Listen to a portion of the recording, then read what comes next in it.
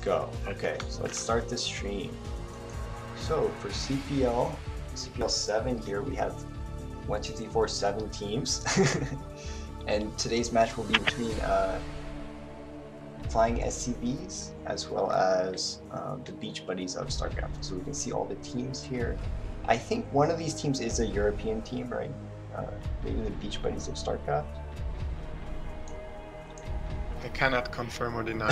Okay, I thought you might have some insider info on the Euro teams, but for the maps today we have Fighting Spirit, I think it's Polaris and Polyport. Okay, so sounds good. Let's get into today's matches. For the first match we have Masucci against Exit.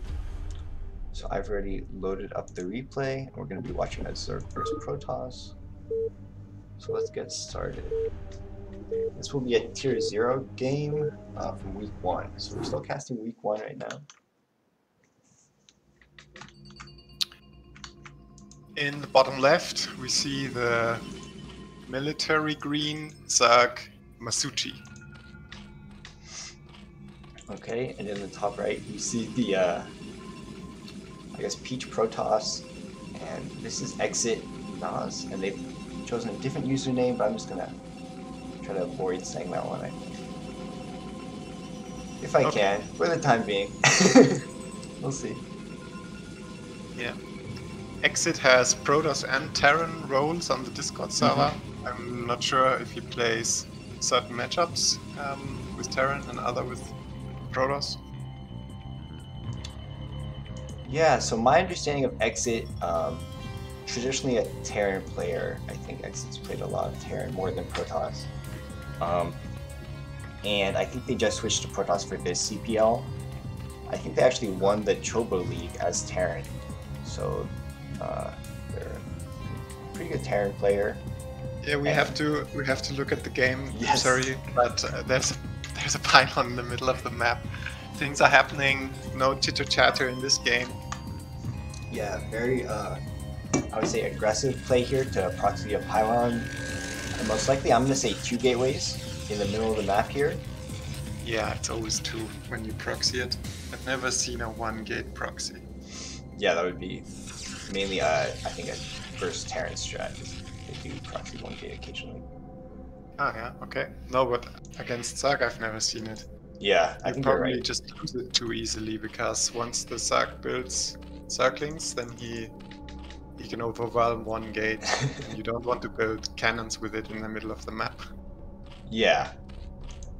So we'll see how this goes. There is a spawning pool already down for the Zerg player, so they are going to be able to get those Zerglings out, and it looks like they're opting to take their natural expansion here. Yeah, Masucci is going for the tried and true overpool into 11 hatch build, which is very safe, allows him to have Zerglings pretty fast. So it should be doable to hold this. Of course, it depends a little bit on what he uses his larva on. He doesn't have the scout yet, but he started with 6 Zerglings, so that's promising. That's good to defend. And Exit is actually using probes here to kind of supplement the initial Zealots. He's brought 2 additional probes into the middle of the map, and they're going to start heading over here to the Zerg base now, as he has scouted with all of his probes. So now sending the Zealots to the Zerg net, and right now the probe has kept the Zerglings in the main, so Zerg's not going to be able to really get out on the map. They're going to have to deal with these Zealots first. Really good reaction from Masucci. I'm not sure if he scouted something that I didn't notice, but he continuously built links, no drones. So he seemed to know that something was coming.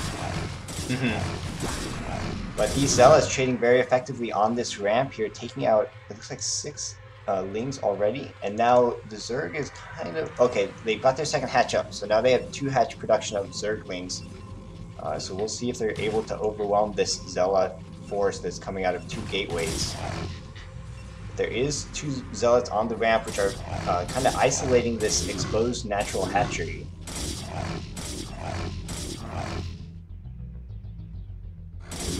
Might be something. Oh yes, the drone drill. I was just about to say it might be something where you'd like a drone drill to push the zealots off the ramp a little bit, but there's just not enough circlings yet. Yeah. That sunk in the natural is quite optimistic.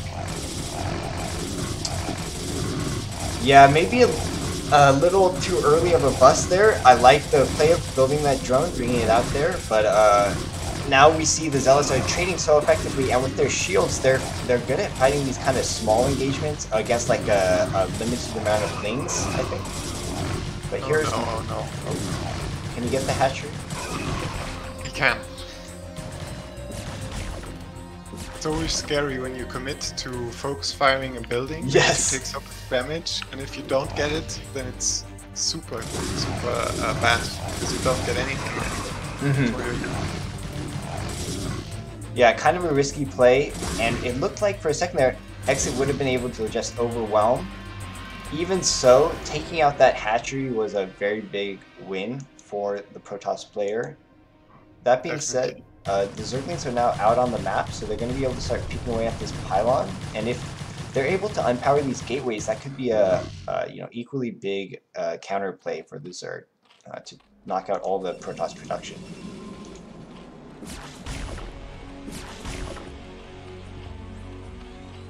Yeah, two Lings are going for the counter-attack, but there's no cannon up and no Zealot at home, so you'll have to defend this with Probe Micro as Protoss. But of course, playing against one hatch and just a couple of drones is a great position for Protoss. Now, the Sunken was maybe a little off position, and there is more Zealots coming into the Protoss main, but these Zerglings are trading very effectively with the probes actually right now, and they've delayed a lot of mining time, so with these Lings being so effective, there is a way back in this game, considering there's no cannon in the main, as you were mentioning. Yeah, remember before I said you don't want to build cannons in the middle of the map to save your gate? Apparently you do. Oh yeah, so there is a cannon out there in the middle map, but nothing defending this worker line. Yeah. But he did get a nice drone drill there. He's building a cannon now in his worker line. And anyways, it's only one Ling left. So, yeah. Yeah, and I think now Exit can just kind of play defensive, and they're just enough ahead on workers and production. So we'll see how Masucci fights their way back into this game. Yeah, if I am to be critical, I didn't really like the commit on the hatch, although it was a big win and it worked. I think just trading the Zealots against the Lings, there were so many Zealots, those trades would have been favorable, and just reinforce with the Zealots. Eventually you can get the hatch, but yeah, I would have preferred more trading and killing that Sunk before it goes up, and then you can always bully the hatch. But of course, Exit is in a commanding position. Yeah, Zerg actually now trying to build some drones, it looks like. But I don't know if that's even going to work out, because, you know, this 2 gateway of Zealots, it's still being produced. And so the Zerg is going to need some fighting units to deal with these Zealots as they come out gradually. And that's kind of the danger of this position as Zerg. If you only have one hatch, your larva is really limited, so is your choices of what units you can build.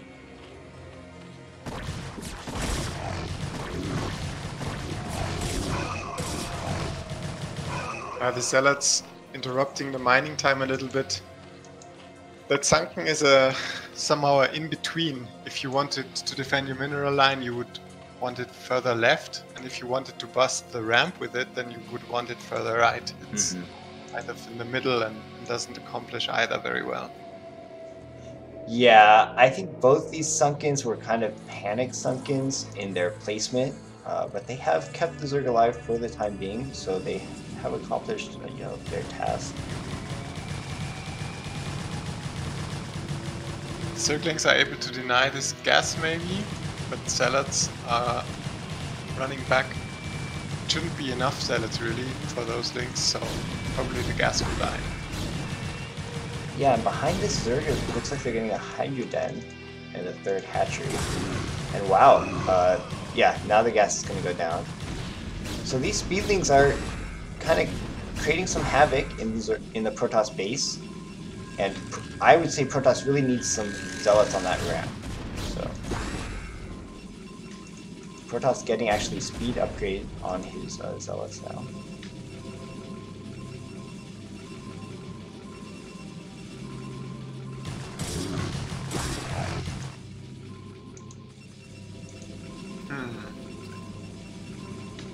Zerg is also back to mining gas. He mined 140 gas pretty early in the game, never used them, but now he can start to put them to use. The Hydra speed upgrade is running, and I guess the range upgrade will come next together with some Hydras, and then he might be able to turn the tables and maybe kill their structure in the middle of the map. Yeah, we'll see how Exit decides to keep playing this. Maybe looking to take an expansion here. It looks like they're placing a pylon on the low ground outside their base, and most likely we'll be placing a new nexus here. Yeah, that might be what Masucci is hoping for with his Hydras, if he's going for some kind of an aggressive Hydra bust, but he's also going for Leia, so he's going for all the things. I'm not quite sure. But since he's so behind, maybe it would be his chance to be really decisive with his Hydras and not go for a Leia, but just all in with his Hydras and try and get kill on the Nexus maybe, or for sure on those gateways. That might be a higher percentage play than this, because this is again pretty middle in the road. You have a Leia, that's great, but then you don't have the pressure. So Protoss does what he wants. So here we see Protoss doing a big attack with a bunch of speed zealots, and they're getting right onto this sunken, taking out the sunken. There is a good number of Hydralisks out, but they're kind of glitching right now. And the drone drill was pretty good, but they're now being focused down by zealots. So this is really not a battle that Zerg could afford here, losing all these drones at the net. And we see Protoss has now a commanding worker lead. So this Hydralisk counterattack, I would say, is kind of maybe the last chance here for Zerg to get back in this game. They do have a good number of Hydralisks. They're going decently against these zealots, and they may be able to take out these two gates in the middle. And behind this, the Protoss has just expanded and, kind of mass cannon their net, but they don't have any gateway production in their main. So losing these gateways could set them back. Yeah, once that pylon falls, there's absolutely no units for Protoss that I can find on the map, and the gates will take a while that he's now building in his main. So the only thing defending his net are those cannons. Hydras are notoriously strong against cannons, so maybe there's a chance. Yeah, I'm not sure. Exit committing in there for the second attack, throwing away the zealots. Did get some drones, but now we do see total map control for Zerg, where they can kind of choose how they want to play from here. They do lose a couple Hydras there to those cannons. And seeing all these cannons at the front is kind of, you got a choice to make as Zerg. Do you want to keep going with these Hydralisks, or are you going to try to drone up behind this? And it looks like Zerg has chosen to get a Spire and start building some drones. So this game is going to continue on. Zerg is not feeling the need to go all in on some kind of buzz. Yeah, I feel like it's a bit of a missed opportunity. I would have liked him to not go for the Leia and the Spire and just push the Hydras. Then his counter could really do some damage. But like this, he's basically pretty far behind, so it's hard to macro your way out of this. Protoss already has his Templar tech out. He's now coming on the map with DTs. There's no speed overload, so these DTs should be able to do some good map control at the very least.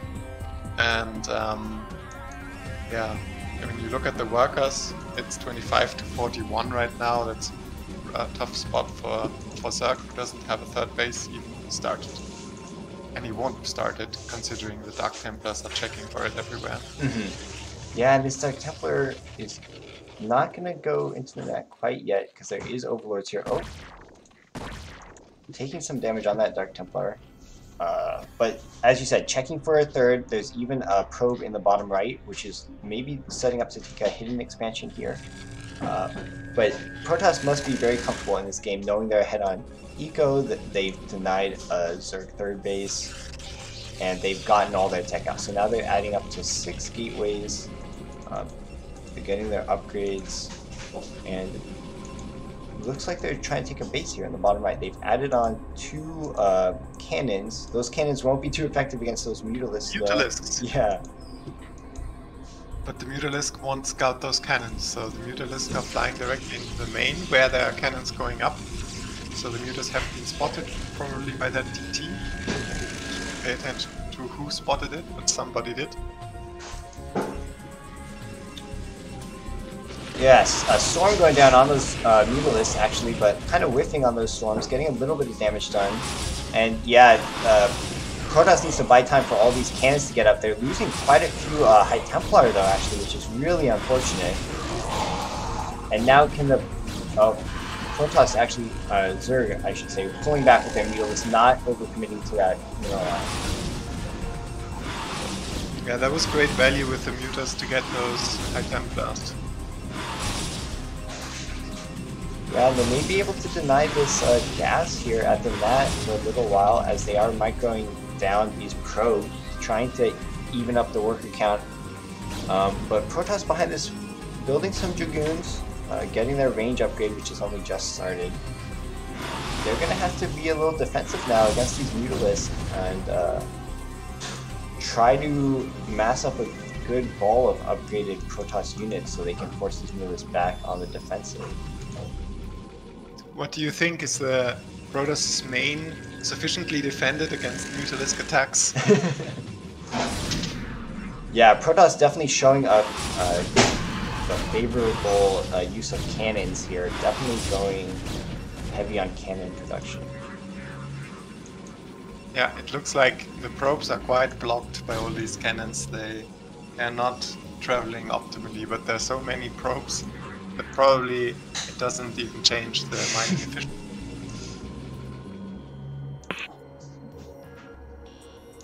Yeah, now Protoss looking like they're moving across to this third base location, losing a DT, but they're able to scout that there's only a few Hydralisks defending this ramp, so they may get on top of this, but there's no Templar with this army right now, and so they're going to need Templar to deal with all these Hydralisks, and losing those Templar in the main looks like it's going to come back to bite exit here.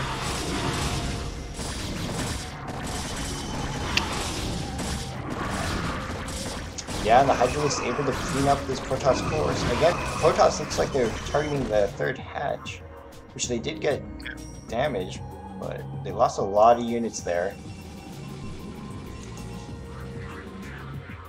Yeah, it looks like somehow Masucci is outclassing Exit, because Exit is always getting these great advantages, and then not able to capitalize really, and now I actually like Masucci's position, or at least I like it a lot more than I did a couple of minutes ago. Yeah, definitely a scrappy game from Masucci, just staying in the game, trying to get back in the game with this Mutalisk micro, taking a storm there, oh, and losing all the Mutalisks except one.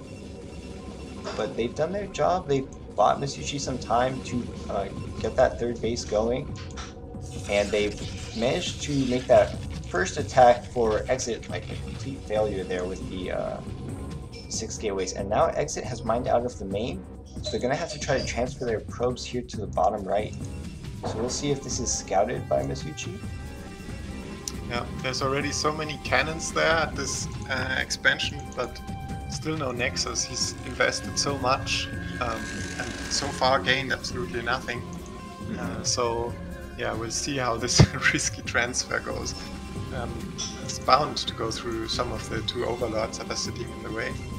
I guess he's only transferring to the net though, so that will be mined With very 50 probes.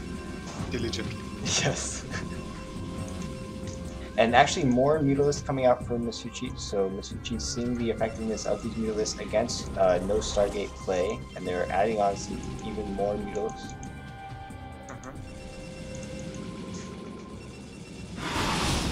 And yeah, they're gonna start microing down these probes. Again, take another nice storm from exit, actually.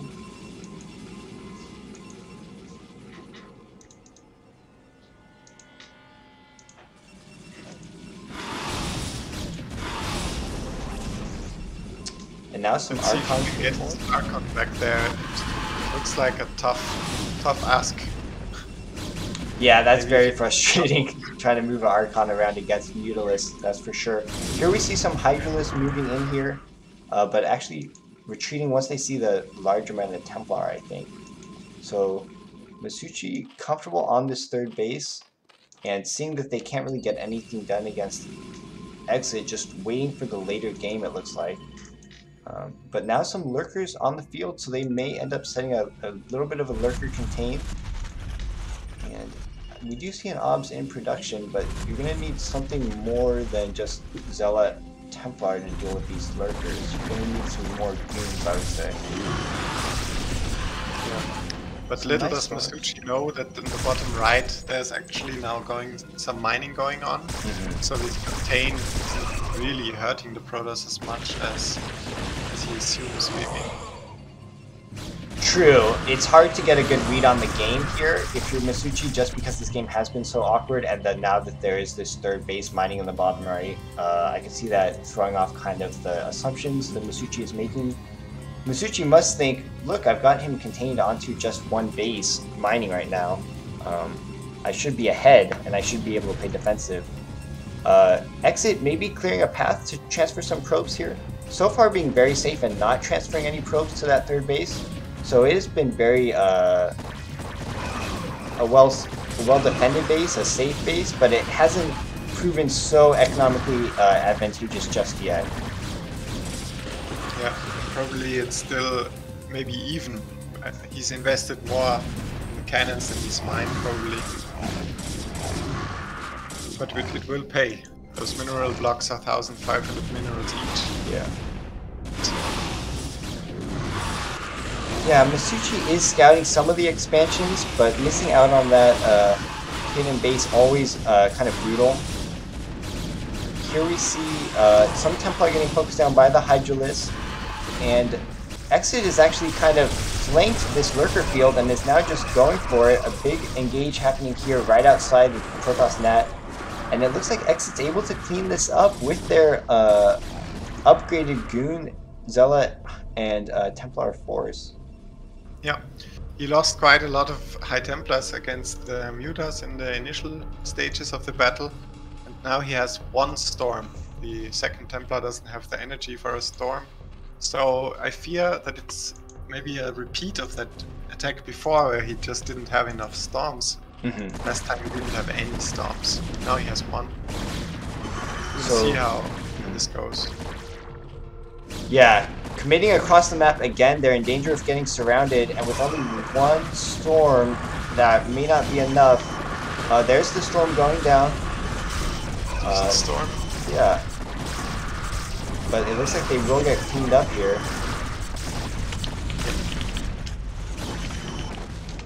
Yeah, these attacks are rough. Exit has the economic lead with the extra base and all that, but whenever he goes out with his army, he gets punished. Yeah, definitely. And Protoss can't really replenish their army quite as quickly as Zerg can, so losing these big armies has kind of hurt the Protoss in that you need to mass up a sizable army to trade effectively. And here, finally, Masucci is going to see all these cannons on top of this ramp, and that's definitely a bad feeling, seeing that Protoss has already taken a base, and it's, you know, going to be very difficult to bust on top of that without some kind of maybe drop or Dark Swarm or something to break all those cannons. I think if he were brave enough, he could have actually busted that right now, because there's no units and nothing to block the ramp. So he has a lot of Hydralisks. Hydralisks are really good against the cannons if you just move them up the ramp, if you manage to move them up the ramp. Yeah, I guess Masucci doesn't know that there's no units, no High Templars, nothing up there. Yeah, Masucci just going for it here. trying to bust the net, sending in their lurkers and hydralisks, taking a lot of damage from Storm though, so it looks like this attack also will get cleaned up. And there was just so many cannons out here for Exit defending all their bases. It really makes it hard for Masucci to try to do a counterattack, and their good game is called. Yeah. Wow, yeah, the game was very back and forth. I felt like Exit should have had it much more convincingly, much earlier, after the successful kill of the hatch. But yeah, he gets the W in the end, so I guess that's what counts at the end. Yeah, Exit able to take that game, but I think if you're Masucci, you've got to be a little bit of confidence going into the next game, knowing that you were able to kind of battle back and make it into a more back and forth game than it initially appeared to be with that 9 gate, or the 2 proxy gates in the middle being so effective. Yeah, definitely. All of the standard things went heavily in Masucci's favor. It was the cheesy things that helped Exit get this strong lead, and even then it was hard for him to close it out. So if I were Masucci, I would feel that if only I managed to get it into a kind of standard game, I could probably just win this through macro and army control. Mm-hmm. I've hosted. Oh, there you are. Yeah. So we're going into game number 2 now between these 2 players, and this one will be on Polaris Rhapsody. Yeah, Polaris Rhapsody is a map that previous to this CPL season I hadn't played in quite a while, but apparently it's for whatever reason it's back in the favors. The pros are playing it again much more, and yeah, I think it's a older map. I played it some years ago. Yeah, I don't have a lot of experience on this map. I do know there are some interesting features here that we'll see as the game goes on that kind of make this map unique. I think there is some different like high ground locations, as well as some corner bases with 2 gases, right? So we'll be interested to see how the Zerg ends up playing this one, knowing what happened in the last game. If they try to play more defensive, already we see Exit placing a gateway in their base, or a pylon I should say, in their base.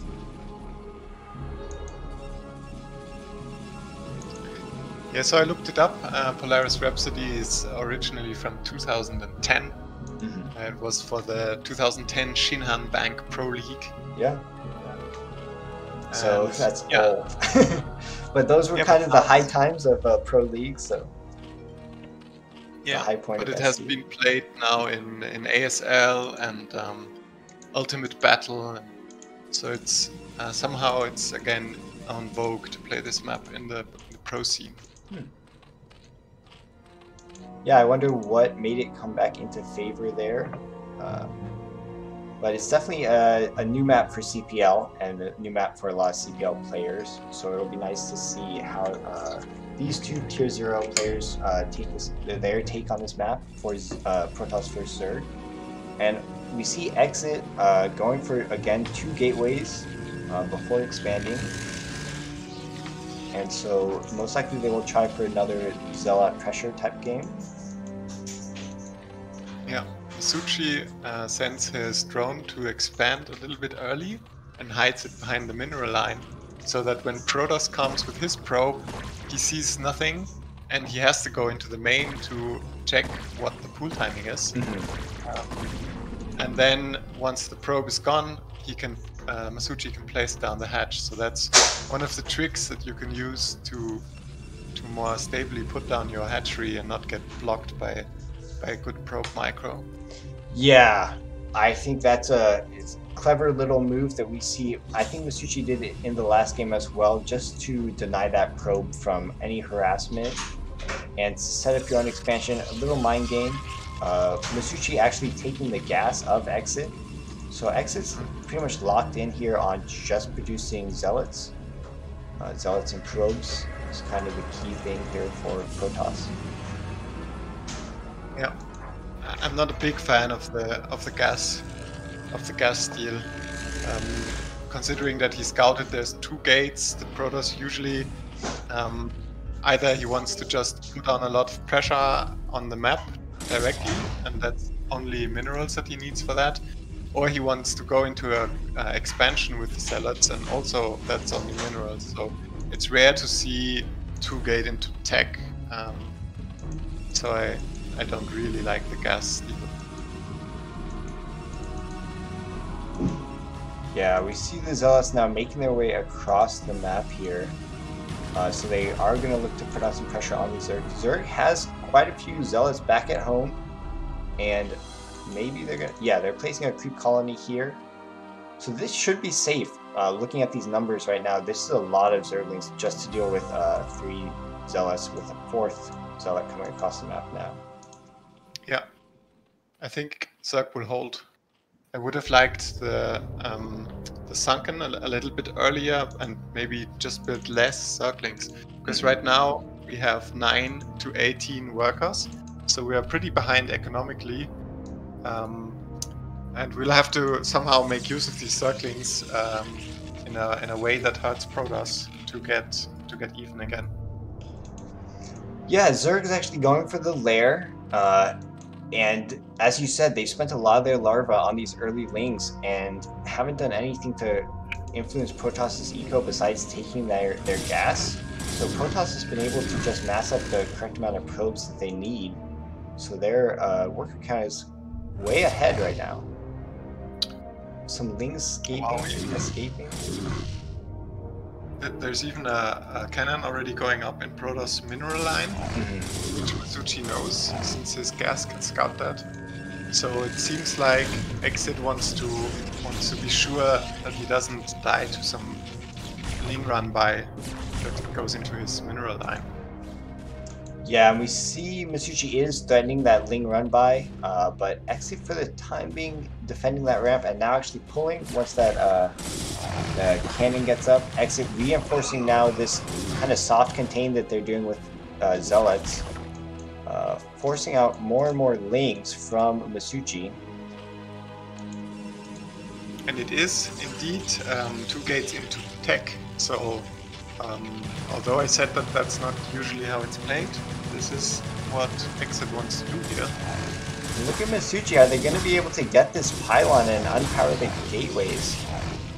They are, so they snuck some lings into the Protoss main and managed to unpower the gateways for the time being, so that was a very effective kind of tactic to delay, but they did lose their, counterattacking lings for, one building, so kind of a risky play.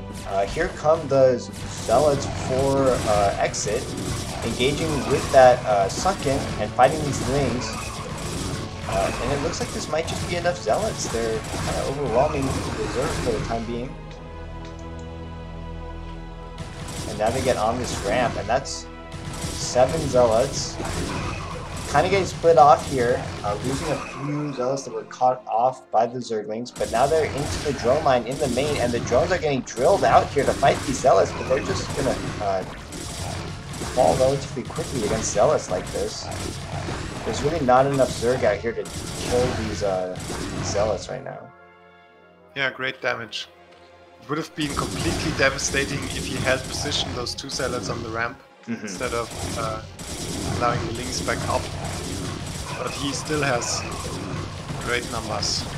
Yeah, again, going for a building, trying to take out this spire, but only able to take it to about 1/3 health, not able to clean it up, and losing their Zealots. So this attack is kind of fizzling out now for Exit, but they will go for some drones. It's 5 drones. It might be fizzling out, but Zerg has already fizzled. Yeah, it's done its damage for sure, but the a good game is called here for this. Yeah, that was rough. I think Masucci overmade Zerglings and should have maybe defended with a second sunk and built some more drones. When you commit to so many Zerglings, then your economy is so low, so it gets really hard to actually to match the Protoss economy.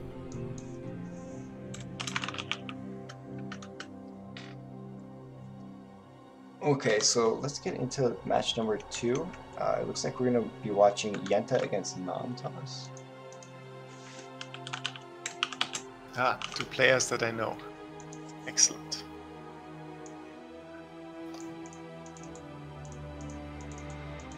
Let me just fix our overlay here. Okay. Okay, and I will host up the next game.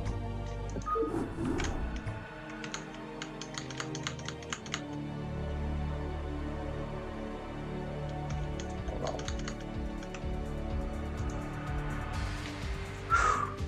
Okay.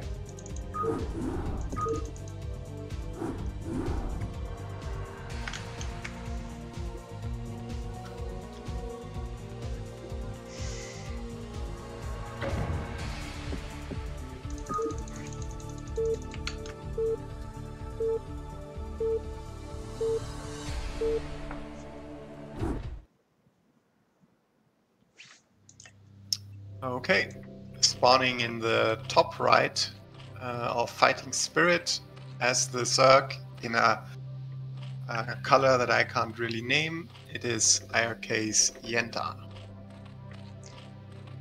Yes, and in the top left on Fighting Spirit, as the purple Protoss, we have Namtas.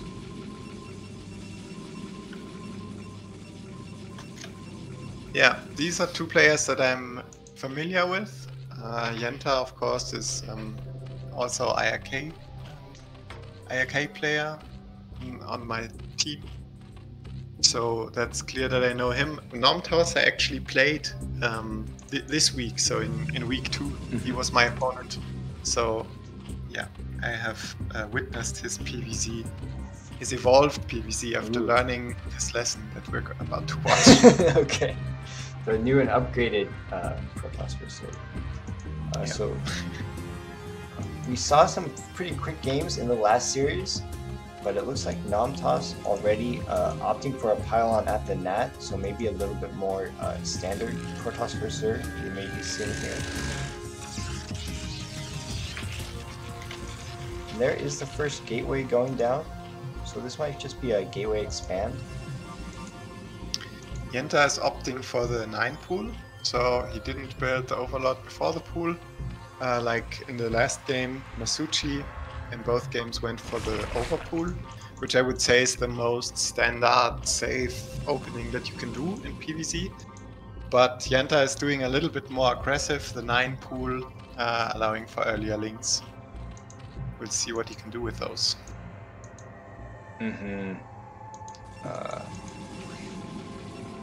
Yeah, we'll have to see how this plays out. Both players kind of opting for a little bit more aggressive builds. The Protoss, though, they are going to be able to scout this 9 pool and see that the links are on the way. So that will allow them to maybe throw down a forge and play a little bit more defensive against these early links. Yeah, I'm actually not quite sure why the 9 pool has come into favor, but it definitely has. And it must be a good thing against the gate first builds, because that's the only reason I can imagine why people would be playing this build. I guess it forces the Protoss into a defensive stance and makes it a little bit easier that you don't have to micro a Zealot behind your mineral line because you have the pressure to keep him back. Yeah, I could see it being like the best defense is a good offense, that kind of strategy. And here we see some Zerglings keeping the Zealots pinned back, defending the gaps in this wall. So, as you said, there will be no Zealots behind the mineral line for the time being here, as Protoss is pretty much just trying to defend their Nat, which they haven't even placed the Nexus at just now. So Zerg is actually going to be able to double expand behind this. Looks good. I like the expansion timing. The gas is a little bit late, I think. So from what I saw, Siki play the 9 pool in ZBP. He takes the gas at pretty much the normal time, so around 240, and not like we saw here a little bit after 3 minutes. I guess you want your Spire timing for the Corsairs to be a little bit tighter than Yenta is doing it right now.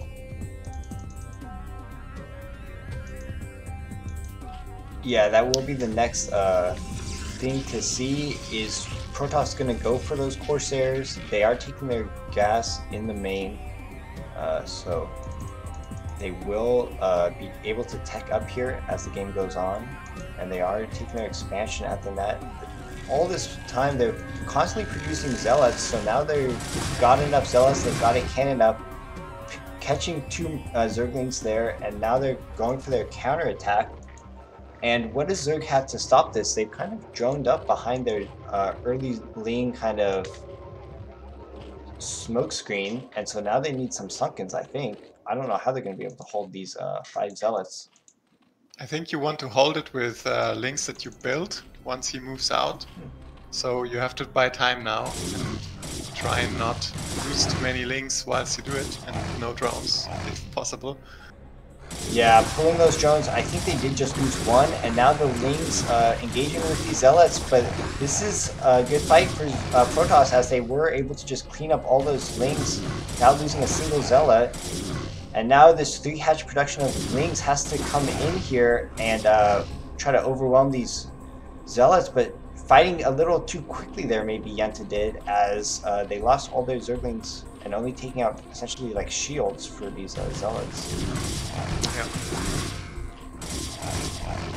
But more and more Lings being produced, and they are going to engage with these drones now. Hopefully they don't lose too many drones to clean up these Zealots, however, as the Zealots are focusing down drones.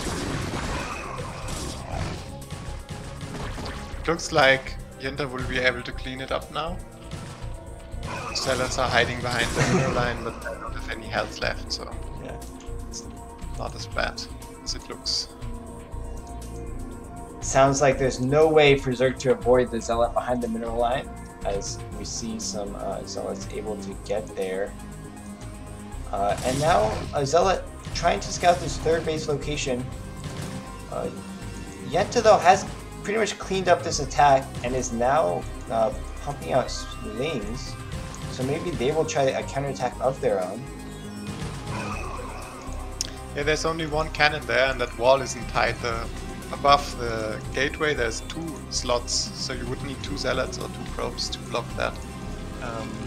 Yeah, unfortunate. The Lings could have just run through to the main, taking 2 shots, maybe losing 1 Ling. Because he has speed done, and there were 6 Lings. This now may one be Zealot the chance. Ooh. That's not enough. Probe comes, it should be able to block it. This And now was it's brutal. tough. Good defense from Namtas here. Maybe getting a little lucky there, but able to defend against these Zerglings. Pulling that probe just in time to kind of discourage Yenta from going in there. And now we see a Corsair already out on the field. And yeah, where's the Spire? Where's the kind of tech for Zerg to deal with this Corsair? Well, I think the Spore is the plan. There's a Spore making in the natural, but of course the Spore can't defend the Overlord in the Protoss main, so that's gonna die. And also the 3rd base doesn't have a Spore and it doesn't have an Overlord, so once a Dark Templar comes on the map, that could be a danger that you can't get detection there. But we don't see a Templar archive up yet, so that's a threat that is not imminent yet. So the Corsair does see this Spore colony, and now going into the main to try to get a scout. They're going to see this 3rd base up and running with a few drones at it. And most likely this creep colony will be turned into a Spore to defend against any kind of Corsair or Dark Templar aggression, as we do see the Templar Archives is now nearing completion for Protoss. And yeah, Namtas able to pick off Overlord here in the bottom right, and there's pretty much nothing Yenta can do to save this Overlord. We see there's melee. The upgrade is for Zerg is melee attack upgrade, which is an unusual upgrade in ZVP. Usually you see missile attacks upgraded. but we also don't see a Hydralisk Den, so it seems like Yenta wants to cook up something spicy, some circling-based play, it seems. Yeah, and another move out.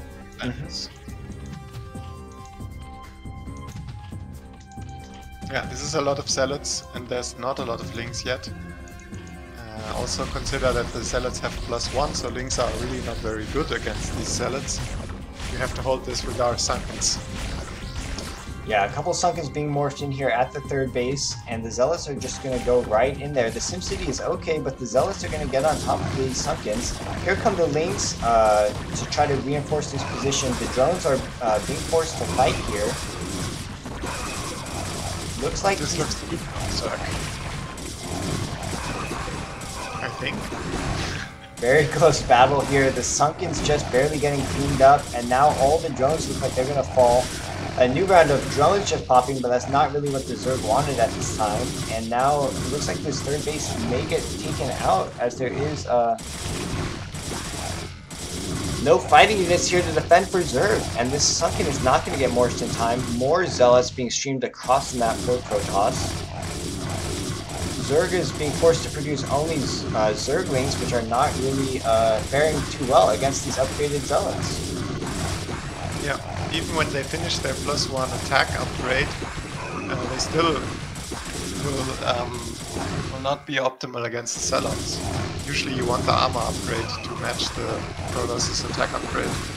Yeah, this armor upgrade is about 2/3 done, but it is at this exposed third base location, and it looks like this Evo chamber is going to be taken out now by Protoss and all these overwhelming Zealots. Yeah, that's GG. Yeah, for a second there I thought Yenta could hold it. His Sunkens were well placed, and if he were producing only Zerglings there, I think he holds, but he somehow was too optimistic and built a round of drones. So there were 5 or 6 drones popping at the moment where the Zerglings just all died. Yeah, a bit unfortunate there. And of course you can't lose your third base in that position, then you are much too far behind. Yeah, that last battle at the third base was kind of hard to tell were the Sunkens in a good enough position or not, and it looks like those upgraded Zealots just too strong there. And as you mentioned, those drones coming in kind of at the worst time. Yeah. But here we are in game number 2. Game number 2 on Polaris Rhapsody. In the top left, in dark blue, we have IRK Sienta down 0-1. He'll have to win one now to get us to the rubber match. Yeah, and down here in the bottom right, we have Nom's Toss as the maybe green Protoss? I don't know what this color is really. It looks... yeah, I have a strong association with it, but it isn't a nice word, so I'm not gonna say it. Okay.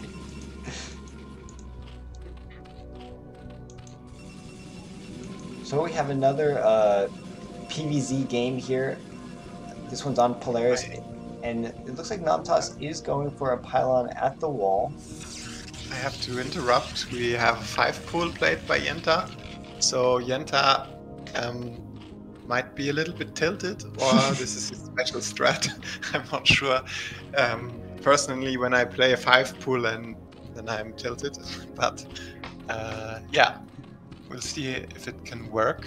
Depends a lot on what Nomtoss is going to open with. I guess a gate would be preferable for Nomtoss. And there is the gateway going down. So now I guess the question is, can the Zerglings kill the pylon before the Zealot comes out? Yeah, and we see the Zerglings on the way now. The probe is going to get over there and scout, as this is a 2-player map. Yeah, so it might be really a prepared build by Yenta, because the last map was a 4-player map, and playing this kind of a build there makes it hard because you don't know where your opponent is, and you don't really have the drones to afford a scout. So Namtas losing their scouting probe, they're not really getting to see the pull timing, but they must be able to tell now, judging by these early lings, that they are going to need to pull some probes. So it looks like they've pulled a bunch of probes to try to defend that gateway. It looks like they've taken 7, but there's a bunch of lings on the way, and there's the Zealot. So I think there's no way that these lings can do damage now. Well, it remains to be seen how tight this wall is, as we do see some lings getting through. Yeah. Taking some hits from those probes, but the lings making it to main, yeah. Yeah. So this is what Yenta wanted. Ideally, they would have traded better and denied that gateway from getting zealots out. But even so, they do take out that first zealot, and now they're just trading against probes. And getting into the main is, as I was trying to say, like what Zerg needs in this situation to try to make this game as scrappy as possible and trade effectively with these Zerglings. But another zealot is out here, and we see more lings on the way. With the probes. Catching the lings, putting some damage on. These lings are all low except one, so yeah, they're gonna get cleaned up, and then maybe we can plug the wall before those 4 additional Zerglings arrive.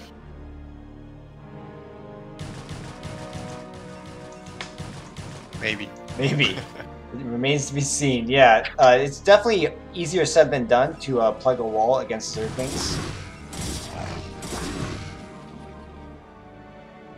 The Zerglings just kind of poking in and out, but I don't think this was enough damage from Yenta. Yenta is now actually adding on drones and hatcheries, so maybe trying to transition out of this Zergling play.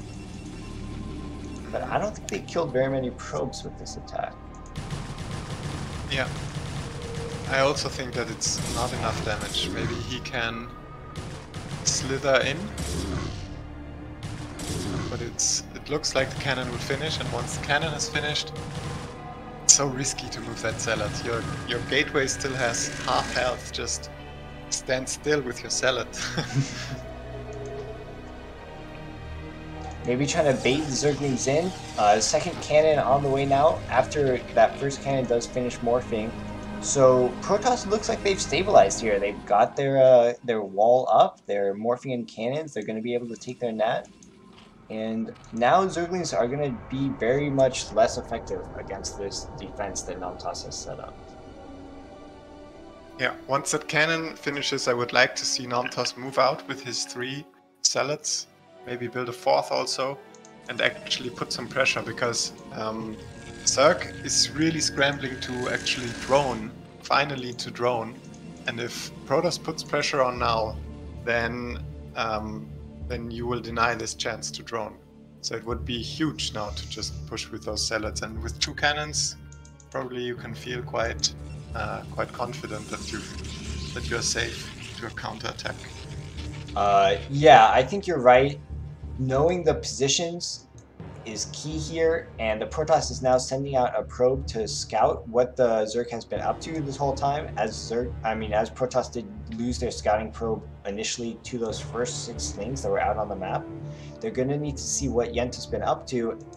And yeah, us knowing that Yenta's taken this this natural expansion and is adding on drones and getting a Hydra Den, this would be the good time for our Protoss player to move across the map. But with these Hydralisks being added, it looks like Yenta will again go for some aggression. And here come the Zealots going across the map.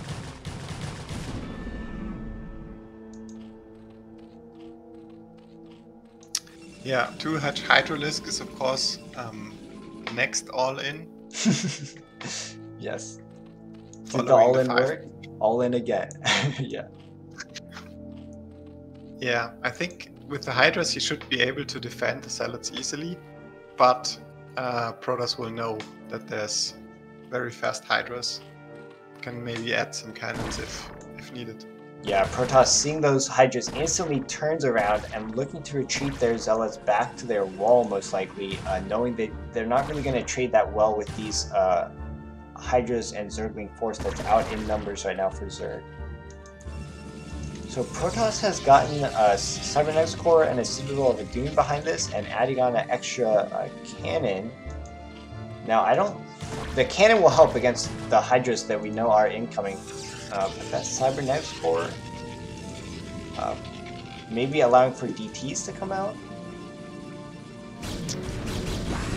Yeah, I think he just wants to get his tech up eventually. There's no big rush in that. But also the threat isn't super huge.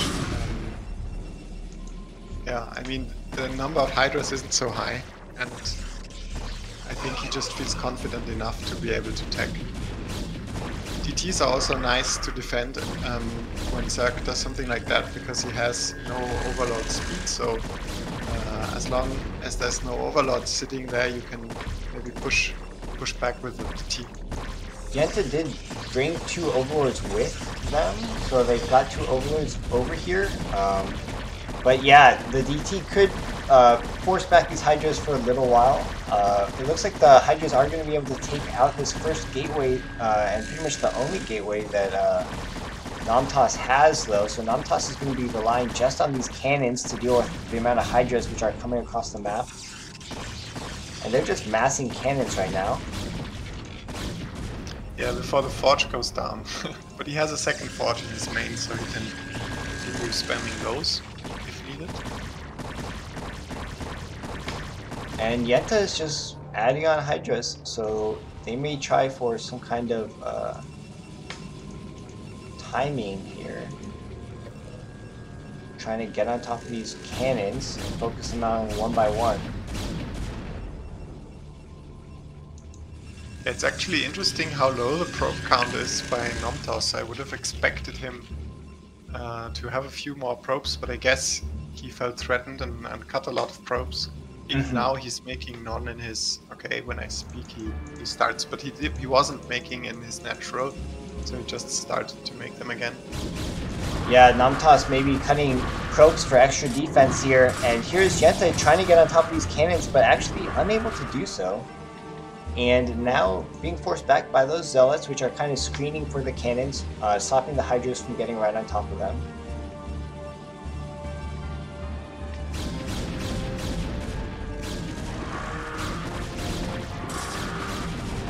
It's quite a lot of Hydras. It is a little bit scary for Nomtas, but he's added some gates, and once the production kicks in, I think he'll be a lot more comfortable.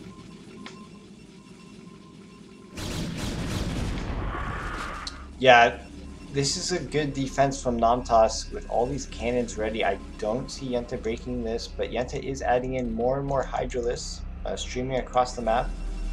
So there may be a timing before Storm gets in here, but Protoss getting double upgrades, aiming for the late game it looks like. Just trying to survive this Hydralisk bust, essentially. Yeah, also the Zealots have speed, so they can actually fight quite well against the Hydras. If the Hydra numbers aren't too large. And there's a double forge, both spinning in the main of Namtas, so he's going for heavy upgrades as well.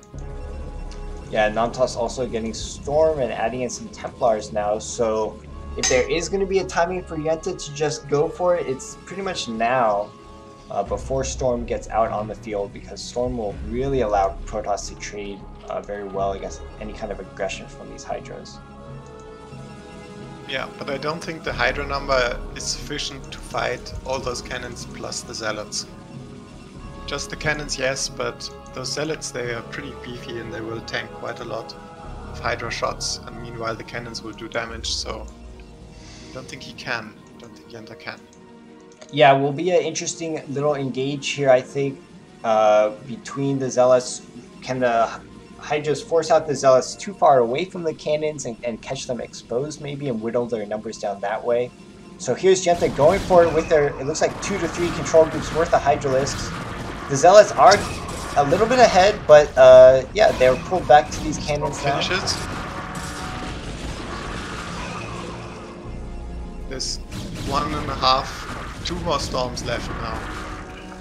So I think Namtos can hold now. Yeah, and this production now kicking in from all these gateways in the main. It looks like Namtos has done it here. But Yenta going for it again, adding on more Hydras. And they've kind of got no choice but to go for it. Taking out these Zealots, there's actually very few Zealots out on the field now for Protoss. And just these 4 cannons. And 2 Storms. If the Storms completely whiff, then maybe Yenta has a chance. But if the Storms hit well, then there's no chance. Yeah, it will come down to some of these Storms. And if Yenta can get on top of these cannons with their Hydra. But these cannons are just trading very effectively, and they're limiting this Hydra count, which has never gotten to that critical mass. Of course, 6 Zealots producing at once is great. Namtos feels confident enough now to switch to building 6 goons at once. So I guess, yeah, that kind of production is pretty hard to overwhelm with 2 hatches. And Yenta, I think, sensing this, adding on a 3rd hatch at the mineral only, and still producing Hydralisks though. Yeah. When you do these kind of very aggressive busts and you can't break them, then it's a little bit sad, because you know that at this point you're so all in, you can't really go back into macro, but it feels anticlimactic to just say GG because your attack didn't work. But the moment Protoss moves out on this map, it will be a very one-sided battle, or should be at least, if the control is anywhere near okay. Yeah, and here we see Protoss now able to take out this Overlord, and they are going to start moving out onto the map. Maybe Yenta will go for a counterattack or something here, as Protoss is moving out with their whole army and looking to take a 3rd base. This could leave them a little exposed. As like you said, Yenta really has no options here. They really can't engage the Protoss army head-to-head. Namtos is actually even trying to get a 3rd base up now. Doesn't... Okay, there's a GG. It was anticlimactic in the end. We didn't see the fight. But Yenta realizes that his army just doesn't have the quality or quantity to fight this kind of a Protoss ball.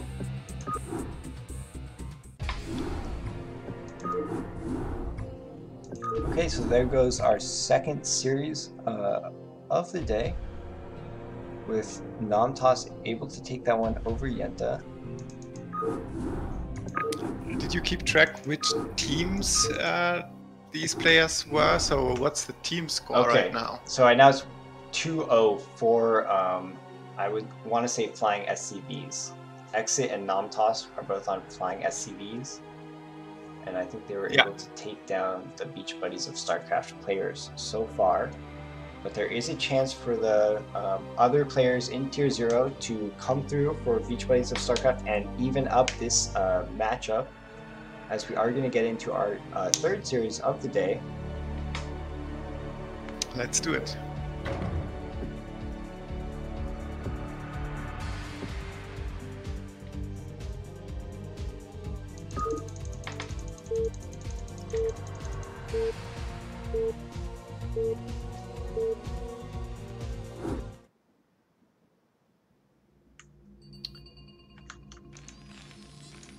Okay, I'm not quite sure what these players' names are, but I guess Saurabi, is that his name, or is that just his in-game name?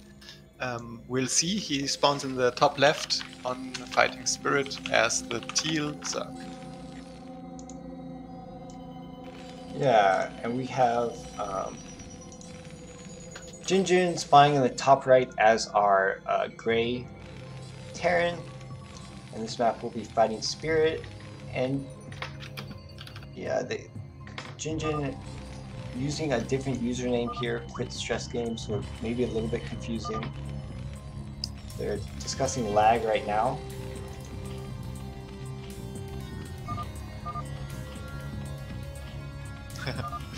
Yeah, I've played quite a few games against Jinjin. He's a really strong player. But from what I've gathered, he's quite prone to getting emotional. So if things don't go his way, then it can be the quality of his games can deteriorate quickly. Yeah, I have the same kind of vague knowledge of Jinjin as well. I think they were known for actually translating a lot of Korean content into English, so that's how I know Jinjin. Yes. Helpful with Terran guides, but yeah, a little bit prone to maybe raging too quickly. So we'll see if Sarabi is able to maybe make use of this knowledge, or if they are able to game plan for this game. But so far, very standard openings from both players. Taking that 12 hatch for Sarabi, and Jinjin going with the normal Rax timing and not taking a gas. So most likely going bio here, it looks like, or at least maybe a Rax expand. And both players actually getting that first scout off. So Jinjin able to see the spawning pool timing here. Yeah, it looks like a pretty normal 2-hatch opening from Sarabi, and we'll see what Jinjin comes up with. For now, it's just barracks expand with no marine, so pretty economic opening by Jinjin. Yeah, definitely both players just spamming out workers right now, and since they were able to scout their opponent on the first try, they're pretty safe to just, they've agreed, we don't need fighting units for now, so they're just adding to their eco. Jinjin now adding on a gas, but this looks like it's going to be a 2-hatch Mutalisk play, or at least I should say a 2-hatchery play from our Zerg player, as they are adding on that layer and they've already taken their gas. Yeah, this is the most standard way of playing ZVT at the moment. The 2-hatch, most probably Muta. Meanwhile, I think the gas timing of Jinjin is not typical. It's a little bit faster. We'll see what he's going to do. When he played against me, he sometimes whipped out the Valkyrie builds, which I'm not very practiced against, and they of course are very strong against Muta. We'll see if he has something like this planned also. Yeah, it looks like a factory will go down here for Jinjin with that first 100 gas, so that would lead me to believe potentially a Valkyrie play here is incoming. Still mining this gas as well, but no signs of any use of that gas besides mech units, as they haven't placed an engineering bay or academy, which could be another use of that early gas for Terran. But scouting this Zerg Spire, so getting a good understanding that Mutalisks are on the way here for Zerg. Yeah, it's nice to get that confirmation, but in Terran's shoes I would be 90 or 95% certain that it's a Spire build. Nobody does Lurker openings that I see. Yeah, Jinjin getting a very good scout off, keeping this SCV alive, and able to see the Spires about halfway done. And now we see a Zergling speed, it looks like. And actually now Jinjin going straight for that starport and adding in an academy. So this does look like a Valkyrie play from my understanding, as we are going to see the engineering bay go down. I think they would have started armory by now if they actually were going vaults, but we'll see. Yeah, the academy is done and he should be researching Stim sometime soon, I think. If he wants to rely on bio to defend the mutas, Stim and range are the two most important upgrades to get, and right now mutas are in production and the academy is not blinking, which is worrying. Yeah, the academy, yeah, some medics on the way, but so far, like you said, no stim done. The engineering bay just finishing, so turrets are going to go up ASAP here for Jinjin to try to defend and buy time for these Jinjin to mass some actual fighting units, because right now all they have is a few marines with, as you were saying, like basically no upgrades. Yeah, and the armory is almost finished, so indeed it should be a Valkyrie build, and maybe you just can't afford to get stim and range whilst also getting the Valkyrie so quickly. I'm not sure. I'm not an expert on the side of Terran builds. Yeah, we see some Mutalisks getting on top of that SCV line at the net. There's only 2 turrets here, so the Mutalisks were able to micro around and take out a few SCVs. Some actually, I would say, pretty good Mutalisk micro here, losing 1 Mutalisk, and now here's the Valkyrie out. So that will Stim definitely help. Okay. Yeah. One annoying thing, there's a SCV stuck in the top right corner of Jinjin's base.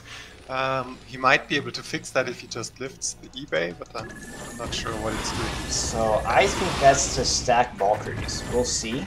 But that's a use for that SCV. If you do come into this, problem as Terran, you could stack your air units using it. Yeah, makes sense. Protoss also likes to do that for the Corsair stacking, but for Valkyries, I would have thought that the numbers are usually so small. Yeah, I would kind of agree with you. It's not necessarily essential, and it doesn't look like the Valkyries are stacked with that SCV, considering there is only 2 out right now. But that could come in handy as the game progresses and more Valkyries are added on if Jinjin does decide to keep doing that. Jinjin with Stim and now getting range on those Marines and looking to actually move out. I think they saw this 3rd base, so they are trying to put some pressure onto the Zerg while the Zerg only has Mutalisks out to defend. But Zerg is actually producing a bunch of Sunkens at their nat, and now switching over to Hydras. Yeah, some scans going down, so Jinjin has seen this 3rd base here. Yeah, and he's going into Vultures with mines. So the plan for Jinjin is to take the map control with the mines, and then to expand like crazy himself if my practice games against him are any indication. Yeah, Jinjin actually lifting off this engineering bay. I'm not sure what the long-term game plan is, as they have not started upgrades for either Bio or Mech here. But they are able to get on top of this 3rd base, and they took out the drones here that were mining. And the Mutalisks are going to come back and try to clean this up, but the Marine spread is pretty good. And the Valkyrie is doing so much damage to this Mutaball. Here come the Scourge. They're going to need to connect on these Valkyries. I think there needs to be Zerglings here, though. The Scourge unable to take out a single Valkyrie, and now the units just get shredded. Wow. Yeah, that was pretty rough. In those eggs there are Zerglings, but I think the Marines are in time to kill the hatchery. Yeah, that was brutal to watch for Zerg, as they did lose all their Mutalisks, and the Valkyries are able to escape and be repaired. Jinjin behind this actually bunkering up their nat, maybe afraid of a counterattack, and getting those vultures with mines out, as you said. And now starting into +1 vehicle weapons upgrade. So I think this means Jinjin will actually start adding on some factories here, and go into more of a mech follow-up.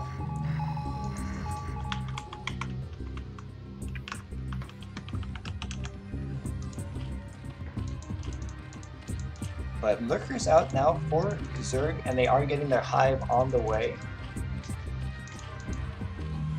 But losing that 3rd base and all your Mutalisks definitely sets you back. So we'll see if there's a way back into this game for Zerg. They weren't able to really get a counterattack off while losing their 3rd. And if they lose map control here to these Vultures, it could be brutal.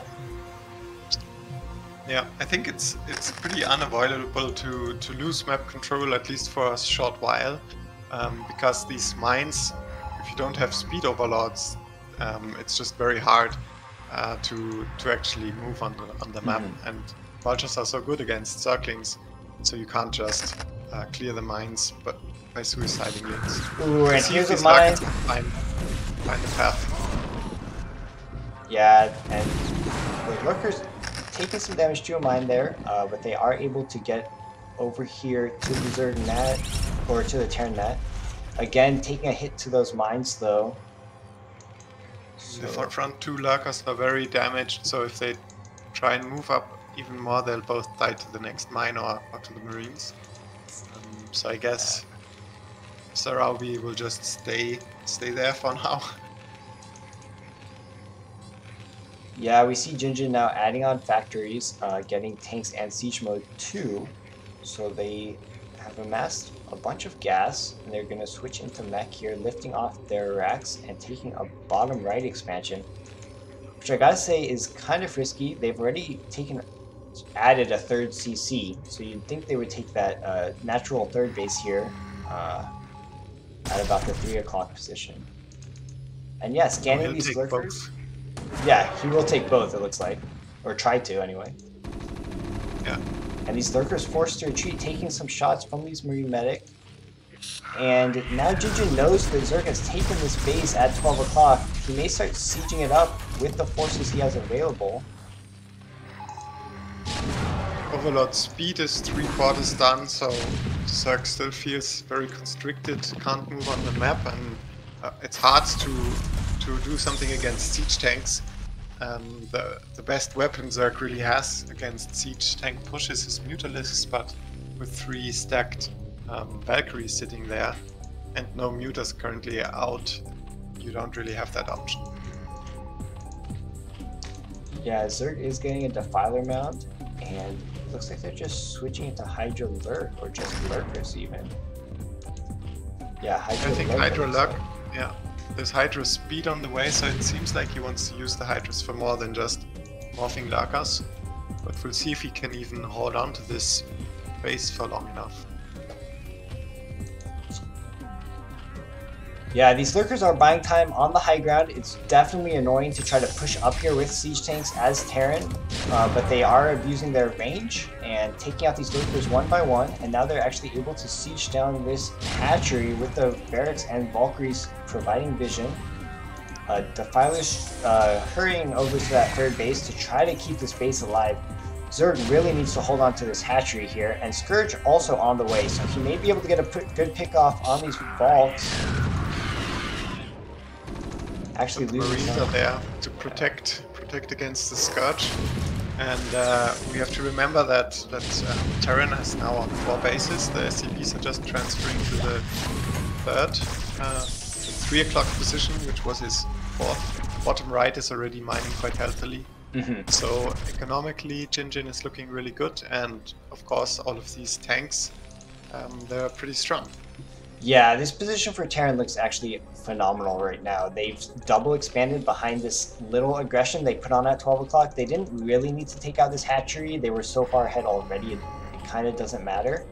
They just need to maintain map control and defend this bottom right expansion, which now Zerg has a group of Hydralisks with their upgrades, and it looks like speed overlords, so they are going to be able to take back some of that map control against mines.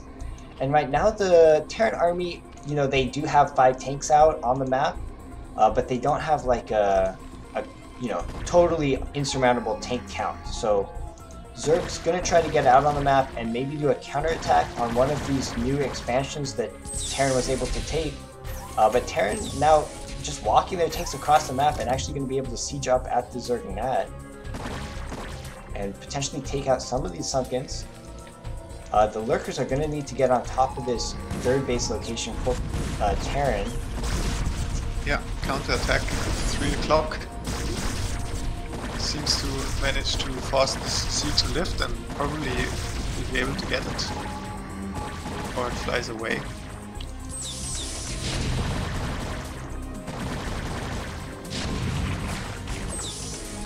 Yeah, that's nice. That was a good pickup for Zerg. Denying that base was definitely a must. But now we see these tanks have sieged their way over to the Zerg Nad, and they're taking out the Sunkens over there as well. So Zerg's forced back, and they only have Hydras to deal with this right now. They're going to need at least some Dark Swarms or something here. There's a Dark Swarm going down. Oh, a nice flank. And they get right on top of these tanks, and this is the struggle of moving out with only like 6 and 7 tanks. You really do get shut down by Dark Swarm. Yeah, when the lurkers managed to burrow, I was really surprised that the defilers got in range to cast on top of the tanks, and the lurkers got there too. So I think maybe the tanks were focus firing on the Sunkens or something, but yeah, definitely unexpected that worked so well. But of course, great for the game because now it doesn't end. Yes.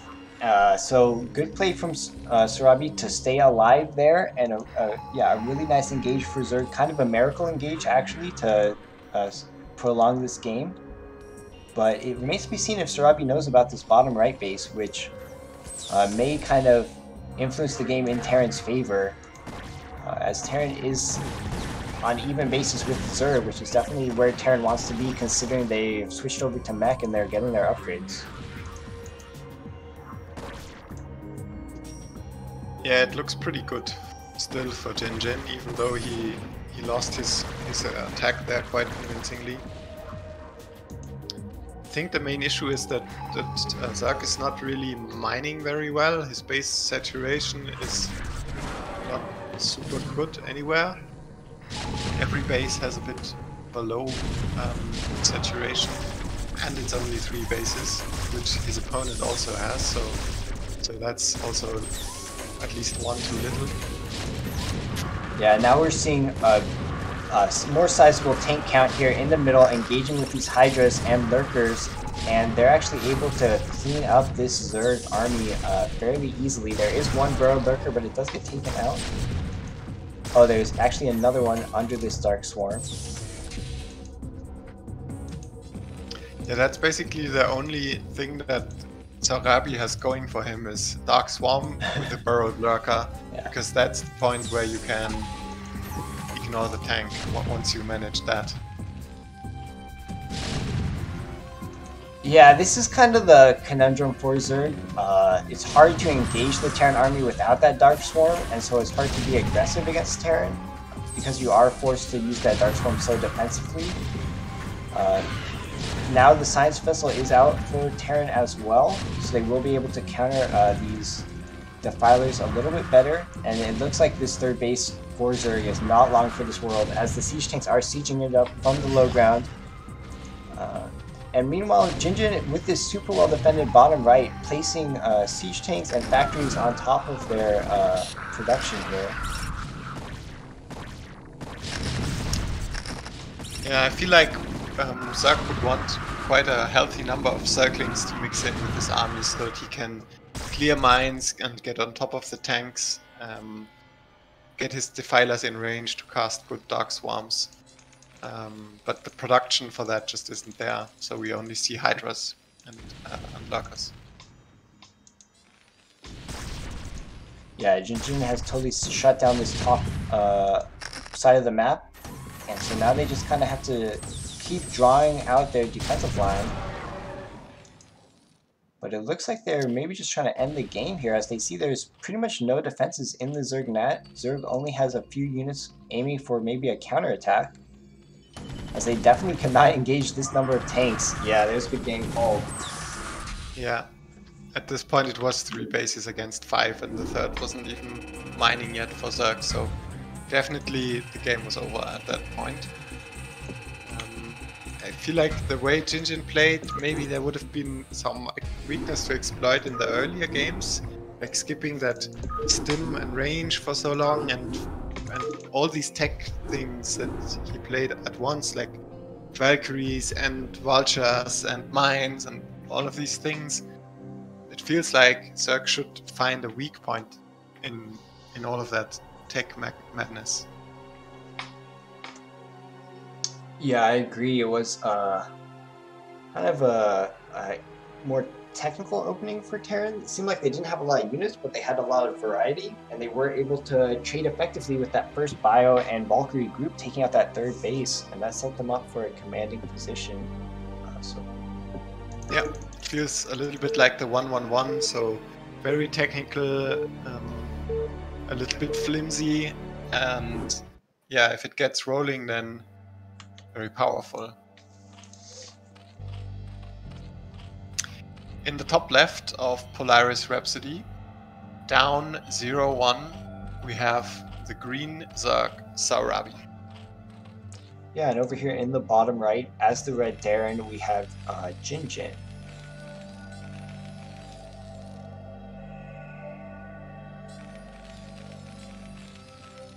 It looks like we don't have a 5 pool or similar going to start things off, so I'll quickly dash to the water fountain and fill up my water. 1 second. Okay. Yeah, if you need to take a pause, let me know. Sorry about that.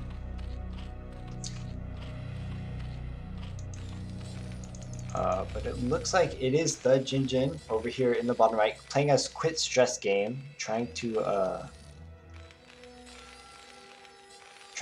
take this second game and end this series at 2 games. They were able to win their first game. And actually, it's up to Saurabi to try to even up the tier 0 and take a win for Beach Buddies of StarCraft. And I'm back. So Saurabi is also from the Beach Buddies.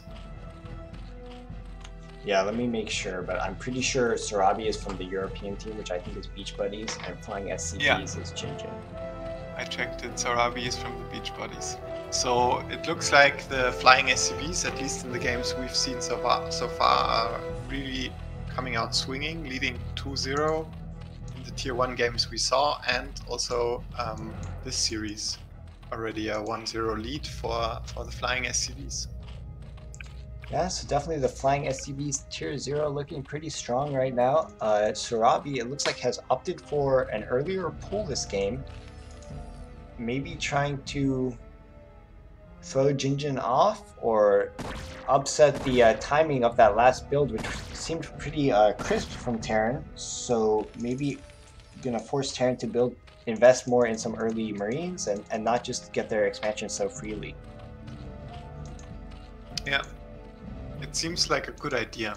This is an overpool build, which I don't like particularly against Zerg. Maybe I would have preferred a 9 pool, a little bit even stronger aggression when you want to go with that.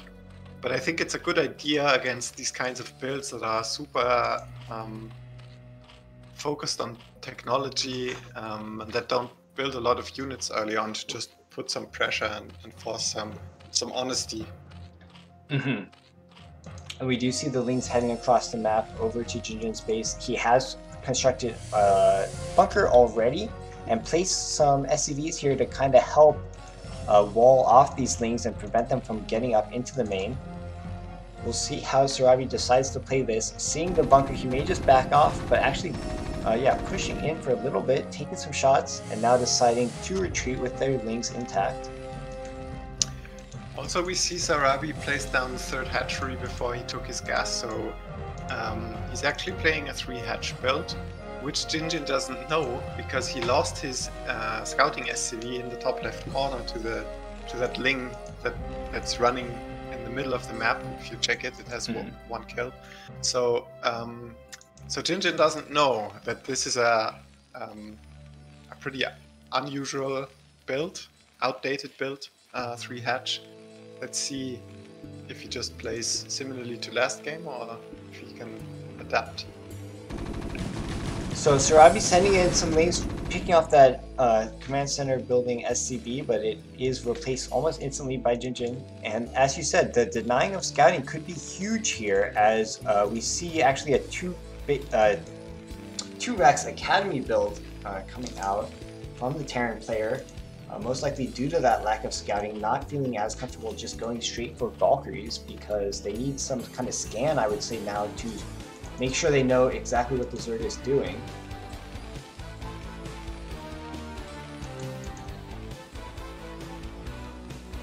Yeah, this 2-Barracks Academy build I often see against 2-hatch play to try and force the Zerg to build a sunken before the mutas are out. Because if Terran manages to pressure Zerg before he can build any mutas, then Zerg doesn't have anything, so he really needs to build a sunk then, and that makes the whole game much harder for Zerg. In this case, Saurabi is going for a 3-hatch play, so he has a lot more leeway considering building some some Sunkens or some Zerglings, and his mutas will be a little bit later anyhow, so he's probably expecting to have to build a Sunken or a couple of Lings. So I don't think that this build has the intended effect Yeah, that and I actually, think Jinjin is aiming for. yeah, Sarabi is actually going for some lurkers right now, so this might be a total kind of surprise to Jinjin now, as just now the scan's going on. Let's see, where did he scan? Not able to see that third hatch or the Zerg tech actually with those scans, I'm fairly certain. So Jinjin's still heading across the map with his group of Marine Medic. Seeing no Sunken at the net has most likely made them confident enough to try to push in here with this group of Marine Medic with Stim upgrade. Zerg going for... Just finished. Yeah, I'm gonna clean this up right now. It looks like we'll see how good the Marine Micro is. But with these Hydras here doing some DPS, they should be able to... Oh wow, these Fire Bats are so good. Sick work from the Fire Bat. Oh, get him! One shot. No, he doesn't. The medic heals him up. Yeah, the medics with Stim are definitely a force to be reckoned with at this point in the game. Yeah.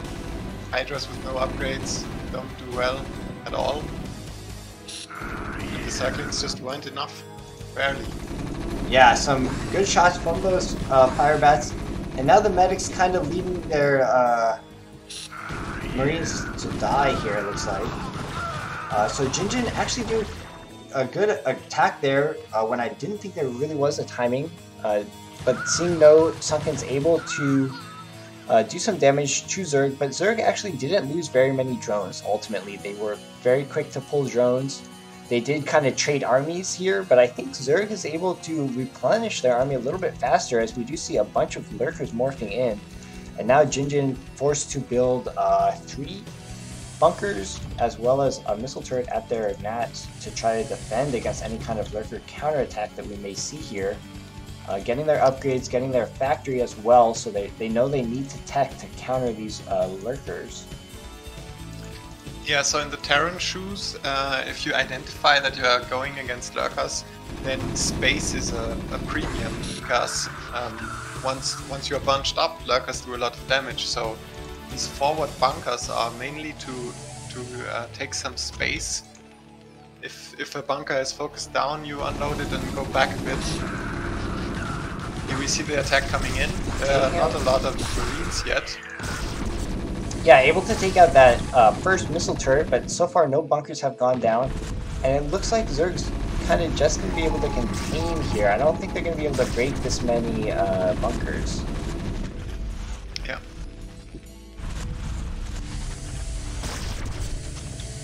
But contain should be fine. There's already a hive tech going, and Sarabi has these 3 hatches, so he can drone up really quick. Maybe take a 3rd base now that he has a contain going up. We'll see what he plans. This hive is really fast. It might be a rush into defilers, because when you have Terran contained like this, then the only ingredient missing is a Dark Swarm, and you can basically run all those lurkers into the natural, and it's game over if they are protected by the Swarm. So that might be the strategy, to get a really fast Dark Swarm. Try to keep the contain up until the defiler can come. Yeah, I like how you mentioned that the kind of missing ingredient here is Dark Swarm. Once that happens, Zerg will be at their, essentially their win condition if you get Dark Swarm in the Terran nat. But Terran teching up, getting tanks now with Siege, so they will be able to start doing some damage to these lurkers before the defiler gets here. It's just going to be, you know, a matter of, is Zerg able to hold on to this expand long enough? Or will they come back? It looks like they're going for it. They've added on a bunch of Lings, and they're getting on top of this first tank. Oh, and the first tank is taken out, and it looks like this bunker will fall as well. Terran is able to just retreat back to their second line of fortification here. They're going to need to scan, maybe?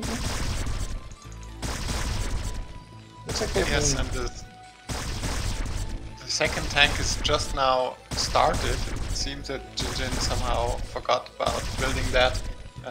Tanks are of course a great way to put some pressure on lurkers that are containing you. So tanks with siege definitely what you want to go for against lurkers. I don't think that Jinjin intentionally. I think he forgot to build that tank.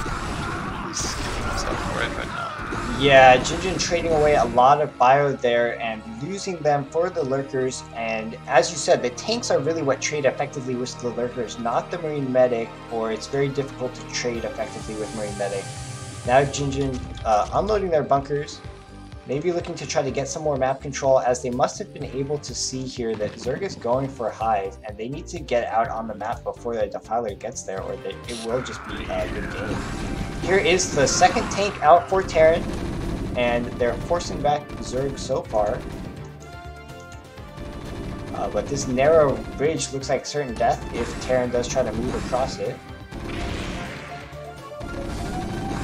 Yeah, Consume is just about to be done, and there's 5 lurkers here and a group of links. So Sorabi just is playing the run around the rosy game, and once his Defiler can consume 2 links, he might be able to just burrow those lurkers in a great position. Great and invincible. Yeah, one science vessel is out, and here comes Terran going for a bit of an attack here, but not really scouting this Zerg counter. And now Terran has to react instantly to this, filling a bunker, but these lurkers are getting burrowed, and there's the Dark Swarm up. So what's Terran gonna do? It looks like they're going for a counterattack here on the minimap, trying to push into the top left. The Dark Swarm passed it in time, so the counter is also going to be held. There's only one lurker, but one lurker and a Dark Swarm is enough, I think. Yeah, it's kind of unfair, but it's true. Lurker under Dark Swarm at this time in the game here for Zerg is just so strong. It makes these positions kind of, unassailable. And now the Lurker's actually getting a little ahead of themselves, maybe trying to force it into the main here of the Terran. But definitely this one Lurker under Dark Swarm with 12 kills in the Zerg mat, able to totally destroy that Terran, I guess, counterattack. So this base trade scenario for Terran did not work at all, as they went for a counterattack but got denied. And now they do have one vessel out casting Irradiate, but that's not going to clean up these Lurkers at all fast enough, as there are Lurkers now on top of the Terran production. Yeah, it looks like Circus managed to get in a position where he is on the production now, and the natural has been denied, so it's a matter of whenever Jinjin wants to tap out of the game, and hopefully we can see a nice third game which will decide the series. Yeah, there's a tank out now for Terran, and some fire bats being built, a couple science vessels as well, so but it looks like once this tank falls, it may be a good game here, because Terran running out of units here to defend their production, and the Lurkers are just getting closer and closer to the Terran mineral line, actually. That being said, Terran didn't trade too badly there, taking out a few of the Lurkers, but here's the last tank, it looks like. Must be said, this was very aggressive from Sorabi. He never got a third gas. He was down on 22 drones towards the end of this game, so yeah, kudos to him to getting it done. But had Jinjin held that somehow, he would have been in a very bad position. Also, I think it's a hard decision to make to do that counter attack, but I think it was a good decision. I have lost quite a few games like that, where I looked at the replay afterwards and saw that I could have cast the Dark Swarm there, but I wasn't fast enough. The Terran stemmed in, and there was only this one Lurker and one Defiler, and they saved the day in this case. But if you kill either of those before the Dark Swarm is out, then there's nothing there stopping the Terran army, and then it's an easy win from that point, because your army is unstoppable and Zerg doesn't have anything except his main net. Yeah, Yeah, you're right. That was a clutch Dark Swarm from Zerg to defend that net and essentially save the game there, as it would have been a lot more difficult for them if the Terran was able to take out those units and get into the Zerg main, because as you were mentioning, Zerg had no third base. They had really nothing else for the later game. Yeah, and he was microing at his attack, so it's impressive to be able to get the Dark Swarm in the defense and also at the same time the Dark Swarms on the offense, right? Because he was that happened at the same time. So yeah, well done by Saurabi. Here we see the third map for the first time, I think. In the bottom left, we have in yellow the Zerg player Saurabi. Yeah, and in the top left, we have our red Terran Jinjin. They are kind of discussing that last game, which was pretty exciting, and Jinjin a little upset about that path, I guess, that was used to counterattack, because that was kind of game deciding there. But we're seeing both players talk about how well they know the maps, and this map is definitely a lot more standard. I think both players they're not going to have any kind of excuses about this map because it is so common in the map pool, being polyploid. Yes, definitely. Polyploid is I think the most played standard map right now. Somehow replaced Fighting Spirit as the most played standard map, and it's pretty similar. I probably don't need to say anything about it, as everybody watching has played countless games. Polyploid. Yeah, it's interesting they chose both Polyploid and Fighting Spirit, as those are, like you said, very similar maps as well for this week. So again, with 4-player maps and with the abilities of Terran to kind of zone out the map with mines, we may see another mech switch from Jinjin, as that can be effective on this kind of a map. But getting into this game, we see Saurabi taking that expansion, so not going for an early pool here. And we see Jinjin with the standard Rats timing and initially sending their scout and not finding the Zerg base. So they may opt to double scout here, just to be on top of any kind of early Zergling aggression that may come out of Zerg. And they are going to see, most likely, this Overlord. We'll see. It doesn't look like they saw it, but eventually, yeah.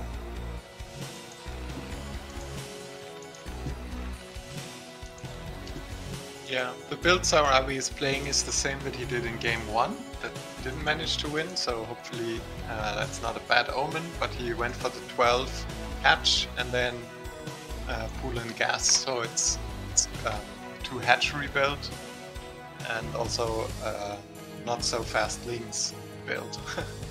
In the second game he played the overpool and put some pressure on with his links. Yeah, so this way may be a omen for a more standard game. Is this the right version of Poly? I certainly hope so. Ladder one. Oh, PKL.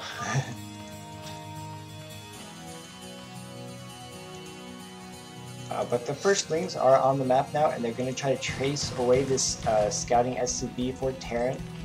And we also see the lair is about halfway done, so most likely this could be another 2-hatch Mutalisk, more standard play from Zerg.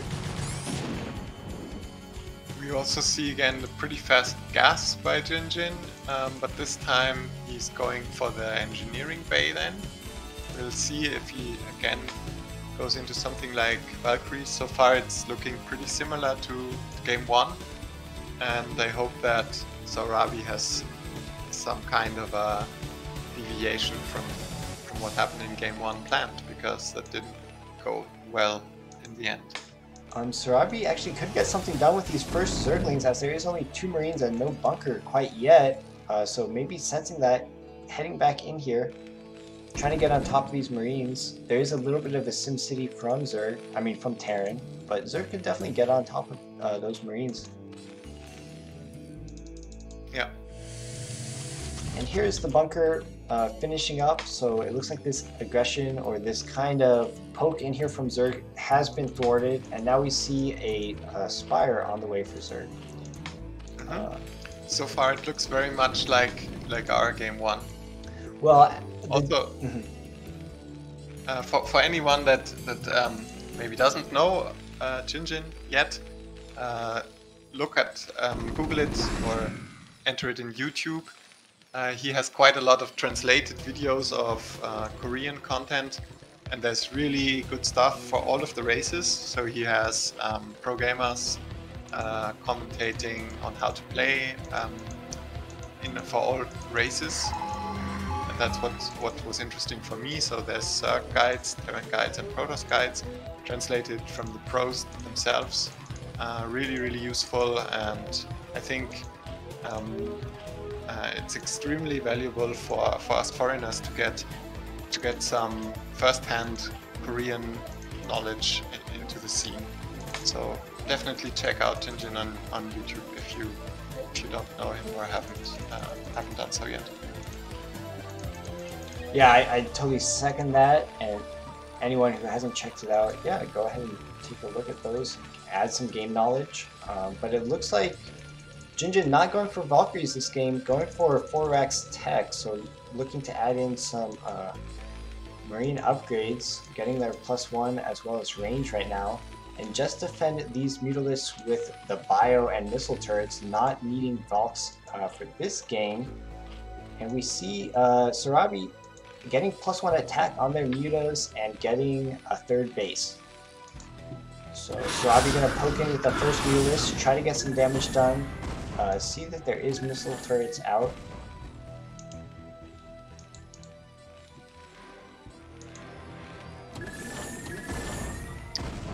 Yeah, it's a little bit confusing to me that Jinjin decided to switch up his game 1 strategy as that went so well. And I think it's a pretty hard strategy to adapt to on the fly.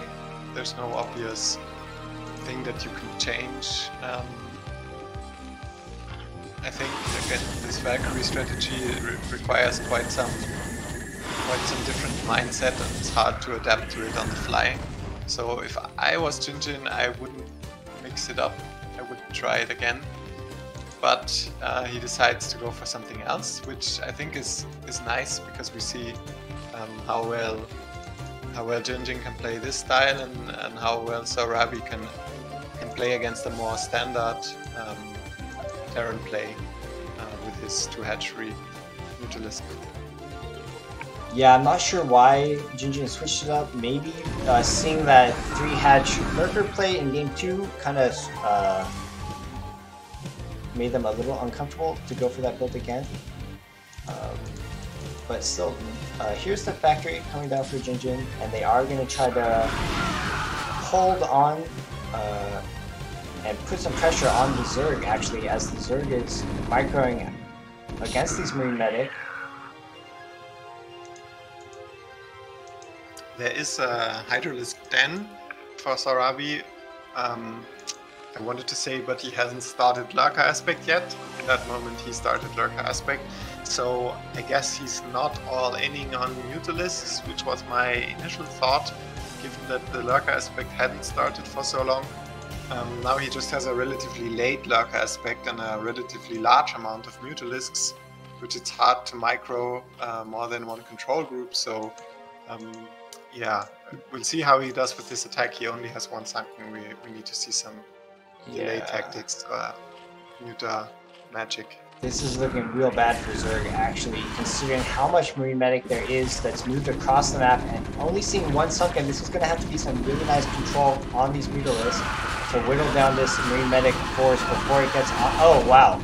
So we just saw a bunch of Mutalisks die there to this upgrade Marine Medic. Yeah, that was rough. So we would have liked to see a little bit more Sunkens there from the Zerg perspective. And also you need to be active with your mutas and really harry them across the map. Try and make them pay for the distance that they have to travel always try and pick the Marines that stray behind or in front or to the side. Some always do. But in this case, Jinjin got his whole Marine medic ball across the map without taking any damage, and there was only one sunken. And at that point, it was impossible to hold with one control group of mutants and no lurkers yet. Mm-hmm. Yeah, going for that +1 attack on the Mutalisk didn't really work that game. They may have been more favored with faster lurkers. Yeah. I'm ready to start the next series, so I posted it up. It's going to be Advil against Flo. So another Terran versus Zerg, it looks like, between these two teams. So it was again the flying SCVs that take the W. So at least in the televised matches, if we could call them that, it's a lead of 3-0 right now for the flying SCVs. And here we see in the top left, in the red Zerg, Flo.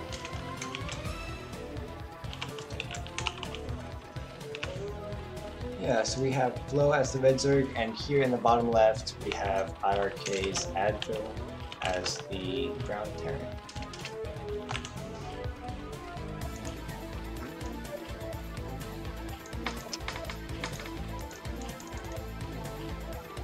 Yeah, I don't know anything about Flo. I'm not sure if I've ever played against him. But of course, Advil is Team IRK, so he's also on my team and your team, our team. Yeah. So I've played a few practice games against him, but also not super many.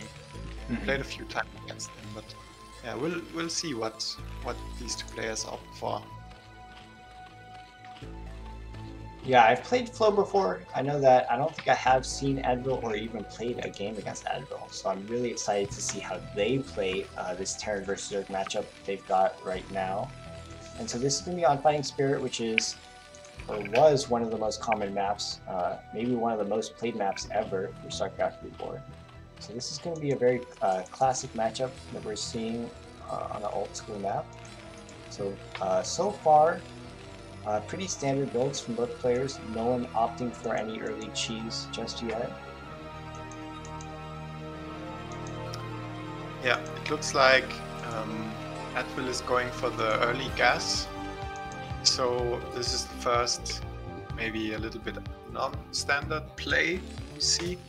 The early gas is something that Zerg actively scouts for with his drone. It's basically the only thing that I care about with my scouting drone.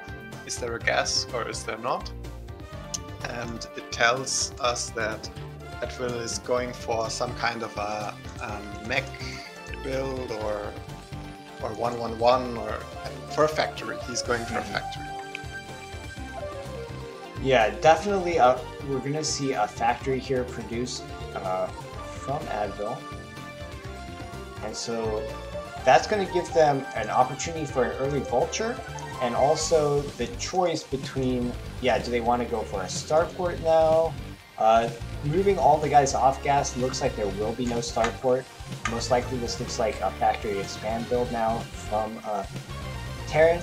But as we can see, Zerg doesn't really, I don't think Zerg saw the guys taking off gas. So they're kind of in the dark now that they've had to pull their drone back. And so Terran can choose between how they want to follow this up. Yeah. I think he saw, like, the first one was full of gas whilst the drone was still around, so if he was very attentive, maybe, but could have maybe stayed for 2 more seconds and checked that. Of course, Advil could have then just continued mining, so it's a bit of a mind game, but if you see that the Terran is pulling either 2 or even all of the workers off gas, then that indicates that he wants to get his command center out right after building the factory, and you don't have to worry about fast starport, which might be used for drop or even a raid. Yeah, we do see one Zergling is going to scout this expansion and actually make it into the Terran main. but it is met by the first vulture, which has been produced and instantly killed there. But there is a Zerg sunken, so he's going to be able to deny this vulture from getting into his base for the time being. And we also see Zerg has their lair done. So it's up to Zerg. Most likely they're going to add a Spire here. Yeah, it's already added. It looks a little bit like a sunken, but it's part of the SimCity.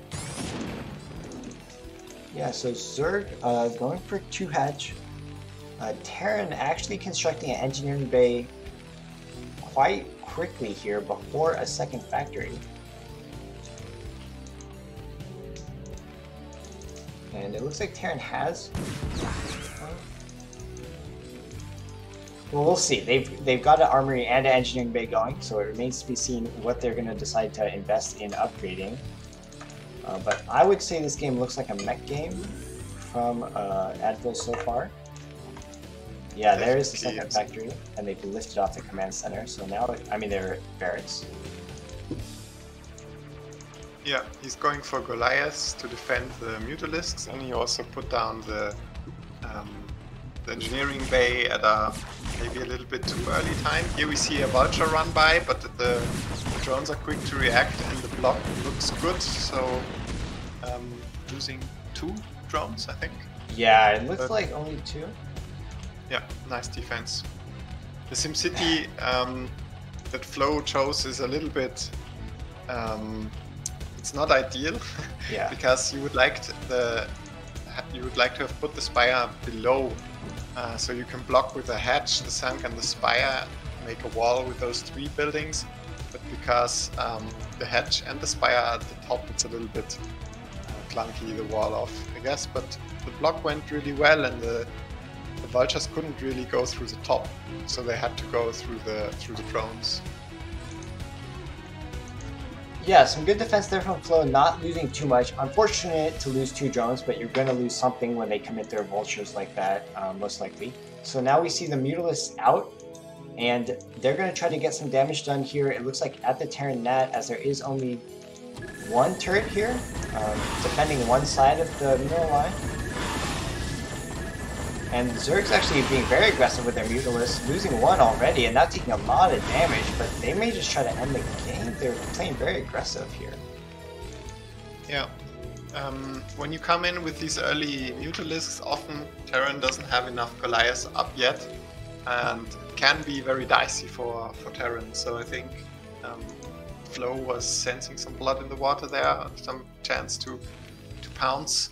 Because if you get the first few Goliaths, then it snowballs, and Terran really doesn't have much to defend. But Advil was able to drive the Mutas back, and I think now with the next cycles of Goliaths coming out, it will stabilize. Things will look a lot better. Yeah, Flo was very committed there, fighting on top of that turret, but able to save their Mutalisks. And they still have an advantage, but I think as these Goliaths get out more and more and they start getting their upgrades, Terran will be able to put some pressure maybe onto the Zerg, as we see Zerg is taking their 12 o'clock expansion and getting an Evo, so maybe going into Hydralisk now. Yeah, it looks like they placed a Hydralisk den. Interestingly, we don't see the Charion missiles, I think it's called, the upgrade for Goliaths. That must be an oversight by Advil, because if you're going for Goliaths against Mutalisks, you definitely want the range upgrade. Yeah, it hasn't been upgraded yet? As far as I know, it hasn't. The shots didn't look like they had the upgrade. Yeah, that could come in crucial here, the lack of that upgrade. Here we see the Mutas going for a counterattack into the main as the Goliaths were a little out of position. Sneaking down here at the bottom of the map where there is no missile turrets to defend really, and getting quite a few SCVs here. Okay, I stand corrected, that looks like the upgraded attack. The visual difference, I don't really know what it is, but it looks like the upgraded attack. Yeah, it's definitely the upgraded attack here, as we're seeing this nice Goliath range being used. to force those Mutalisks back, and those Mutalisks actually taking quite a bit of damage. They did, however, kill a lot of SCVs, making Zerg actually ahead now in the worker count. So I think it's on Terran now to maybe push out with the counterattack. They definitely did not want to lose so much SCVs there to those Mutalisks, as that's kind of allowed Zerg to gain eco advantage now. Yeah, the timing also was perfect because the Goliaths were just considering to move out, so they had to travel all the way back. That delayed their ability to defend. Now Advil has considered to stay more defensive. He shouldn't take so much damage this time. It looks like Flo being very aggressive with these Mutalisks, trading in even again here, losing 3 Mutalisks, but taking out a few SCVs again. And so, yeah, what's Advil gonna do now? They've got these 2 command centers worth of SCVs. They've got to replenish their mineral line, but they also must feel like they have to do some damage to Zerg here, as they are moving out, and it looks like they're going to take out this Scanner Overlord. Yeah, Flo has already switched fully into Hydralisk production. He's getting the range upgrade, but speed is already done. Also the +1 attacks is ranged attacks is almost done, so the Hydras already are looking quite good. Yeah, these are some upgraded Goliath with +1, about to finish on the weapons too for Terran. But this is a good number of Hydra here, and they are pretty strong against just Goliath. But losing the Mutalisks now. Yeah, there's not a single tank. I don't know if even Siege Mode is researched yet. So you really want to mix in some tanks against the Hydras. Yeah, seeing these Hydras now, a tank is in production. I think Terran had no way of really scouting this Hydra switch, and it has caught them a little off guard. And now here come the Hydras coming across the map into the Terran net. There's actually a lot of Hydras here, and they're right on top of these Goliaths, and the Goliaths being picked off one by one. This looks like enough Zerg to break in. Yeah, there's just too many Hydras, and also the Goliaths weren't in a very good position. Let's see if the tank can save the day. It's getting closer and closer with these SCVs really doing good blocking and also damage. Yeah, Terran has hung on here. They did lose their entire Goliath army though, which is going to be needed to defend against this Hydra force, which is kind of swarming across the map. And now the tank goes down. There wasn't... the SCVs went back to mining for a second there. But there's nothing. Yeah. Wow, catching Advil with his pants down there. He really should have anticipated the Hydras better and gotten a tank in time. Also, I feel like Hydra against Goliath has a lot to do with positioning. Like, if you get a good arc on the opponent, then that makes a huge difference.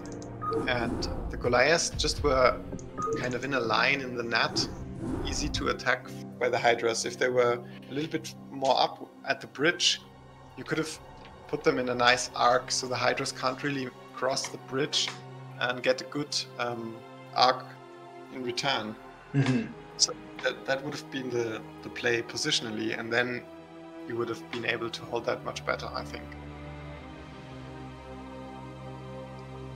Yeah, I think for Advil getting the losing so much SCVs at the beginning there, when their Goliaths were a little bit out on the map and they got counterattacked, that was unfortunate, and that may have prevented them from getting the necessary tech they needed to hold off against that Hydra counterattack, or that Hydra somewhat all-in we saw from Zerg.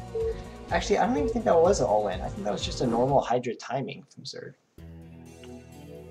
Yeah, I mean, it was a switch, a tech switch, and when you're playing mech, then that's one of the powerful moves that Zerg has, switching back and forth between Hydra and Muta production. You always need to balance your Goliaths and your tanks to match, and Advil just didn't. He wasn't able to to balance that, he only had Goliaths.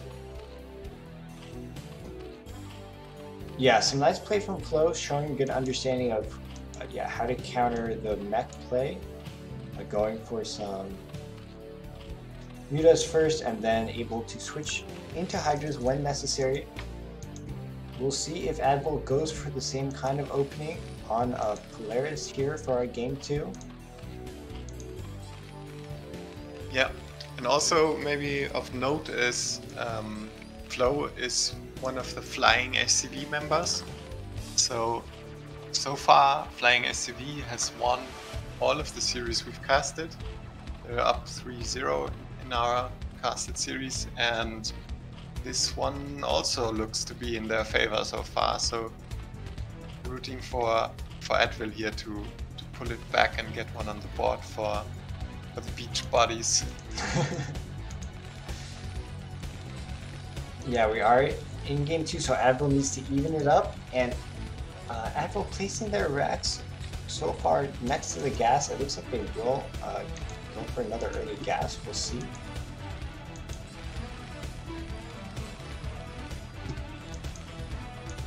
But Zerg taking that early expansion, and yeah, there it goes. Advil taking a 12 gas. So again, maybe a factory expand, or potentially a 1-1-1 or a Wraith play. So that Zerg is sending out their first drone to check this Terran gas timing and kind of get a better idea of what Zerg, or what they have to do to counter what Terran is doing. Yeah, I think maybe Advil is thinking, if only I defend the initial mutas where he really lost quite a lot of SCVs. If only I defend those initial mutas better, then the whole game will look different, and the Goliath army will be much stronger and not so easily toppled by a few Hydralisks. So maybe he just wants to play it a little bit better, the same strategy, but better.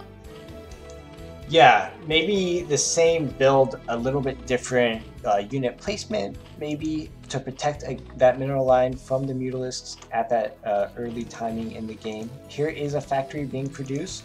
So it looks like Advil going for the same build, taking guys off gas, most likely looking to expand here relatively soon.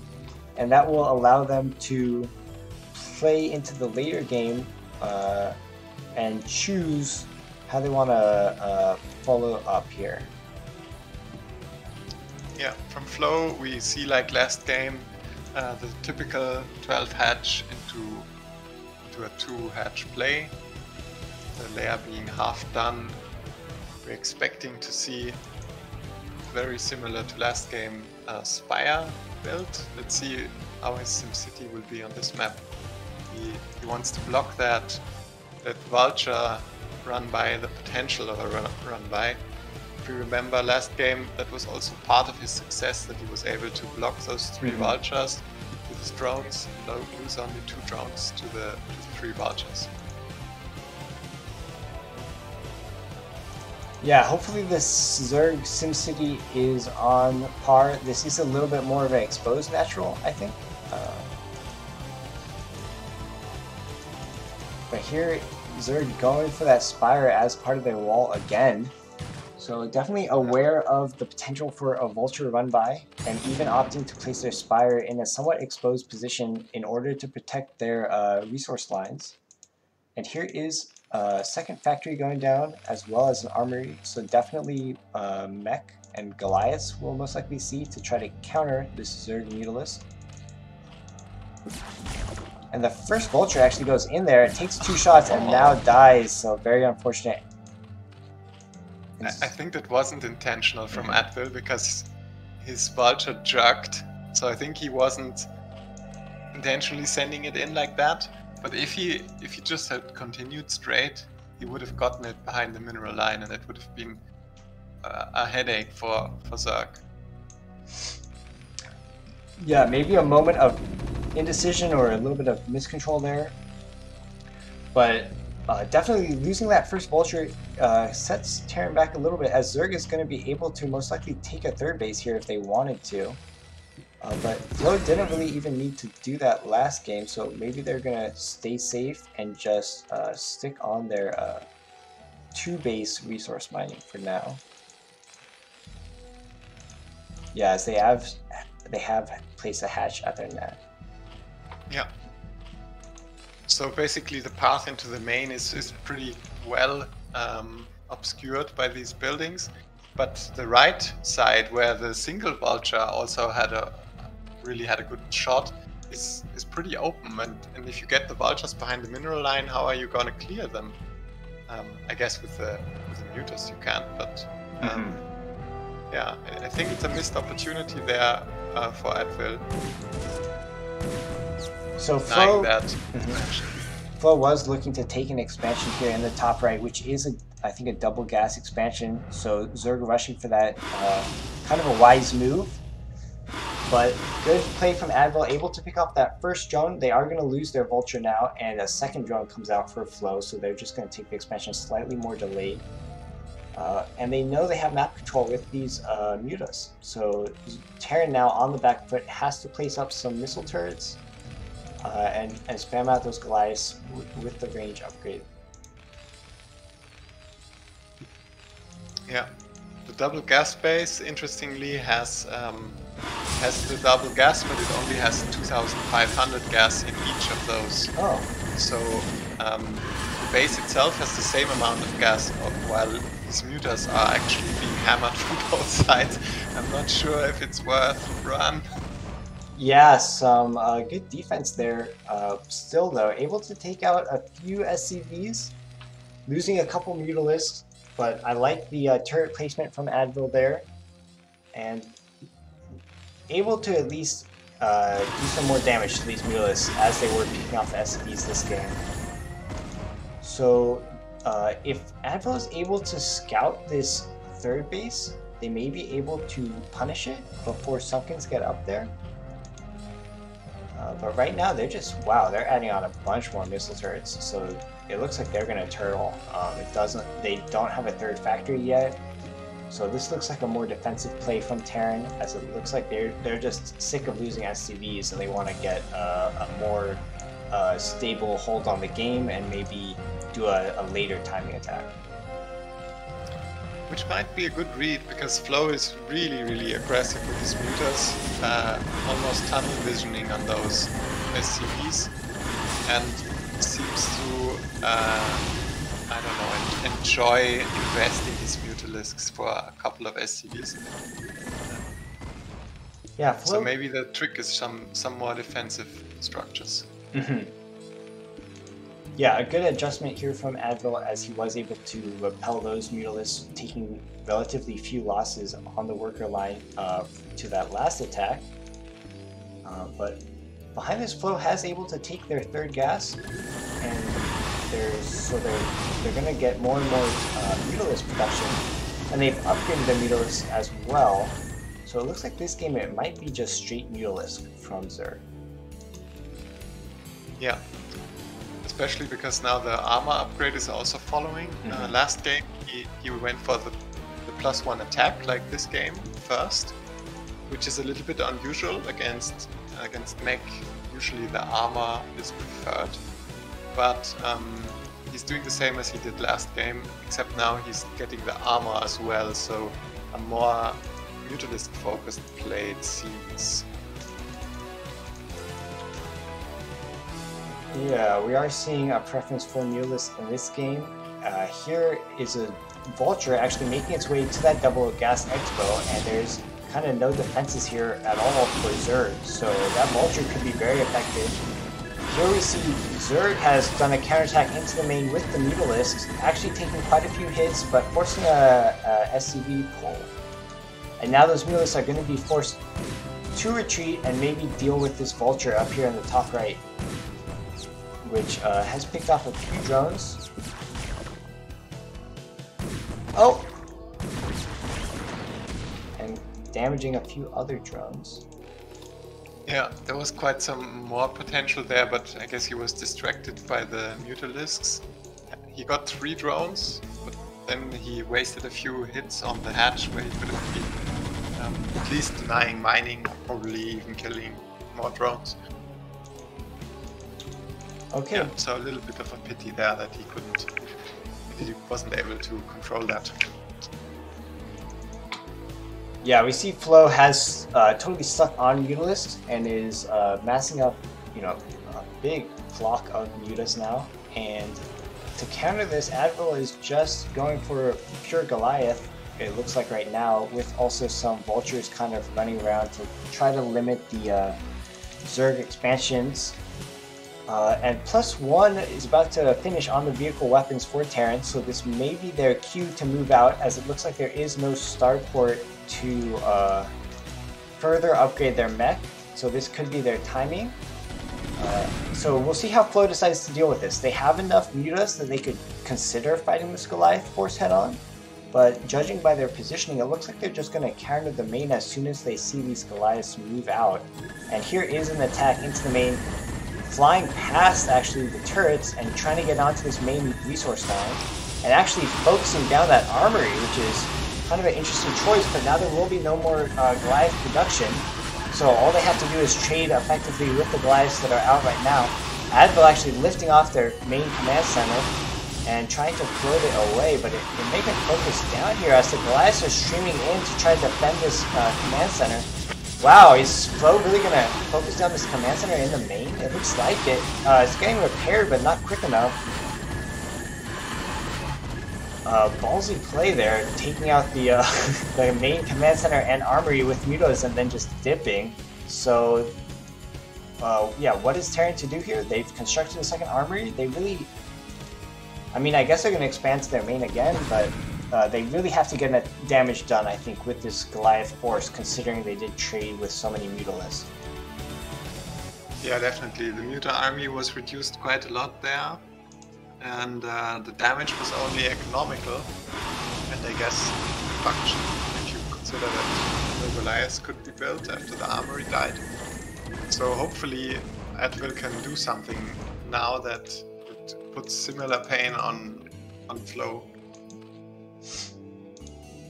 Yeah, Advil These are a lot of mutas. Moving across the map, a little spread out with the Goliaths for the time being. They're going to look to group up and maybe push into the net, where there is that exposed Spire with a halfway finished +2 armor for the Mutalist.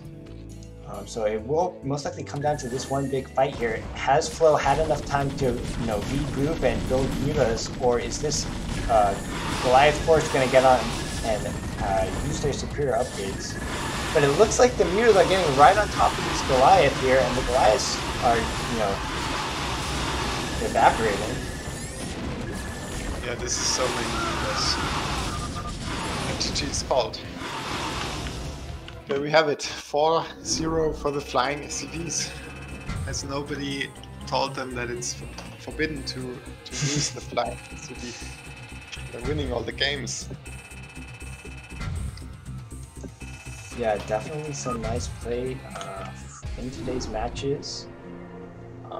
So we have the flying SCVs taking it 4-0 for Tier 0 from Week 1. So well played games from all of them.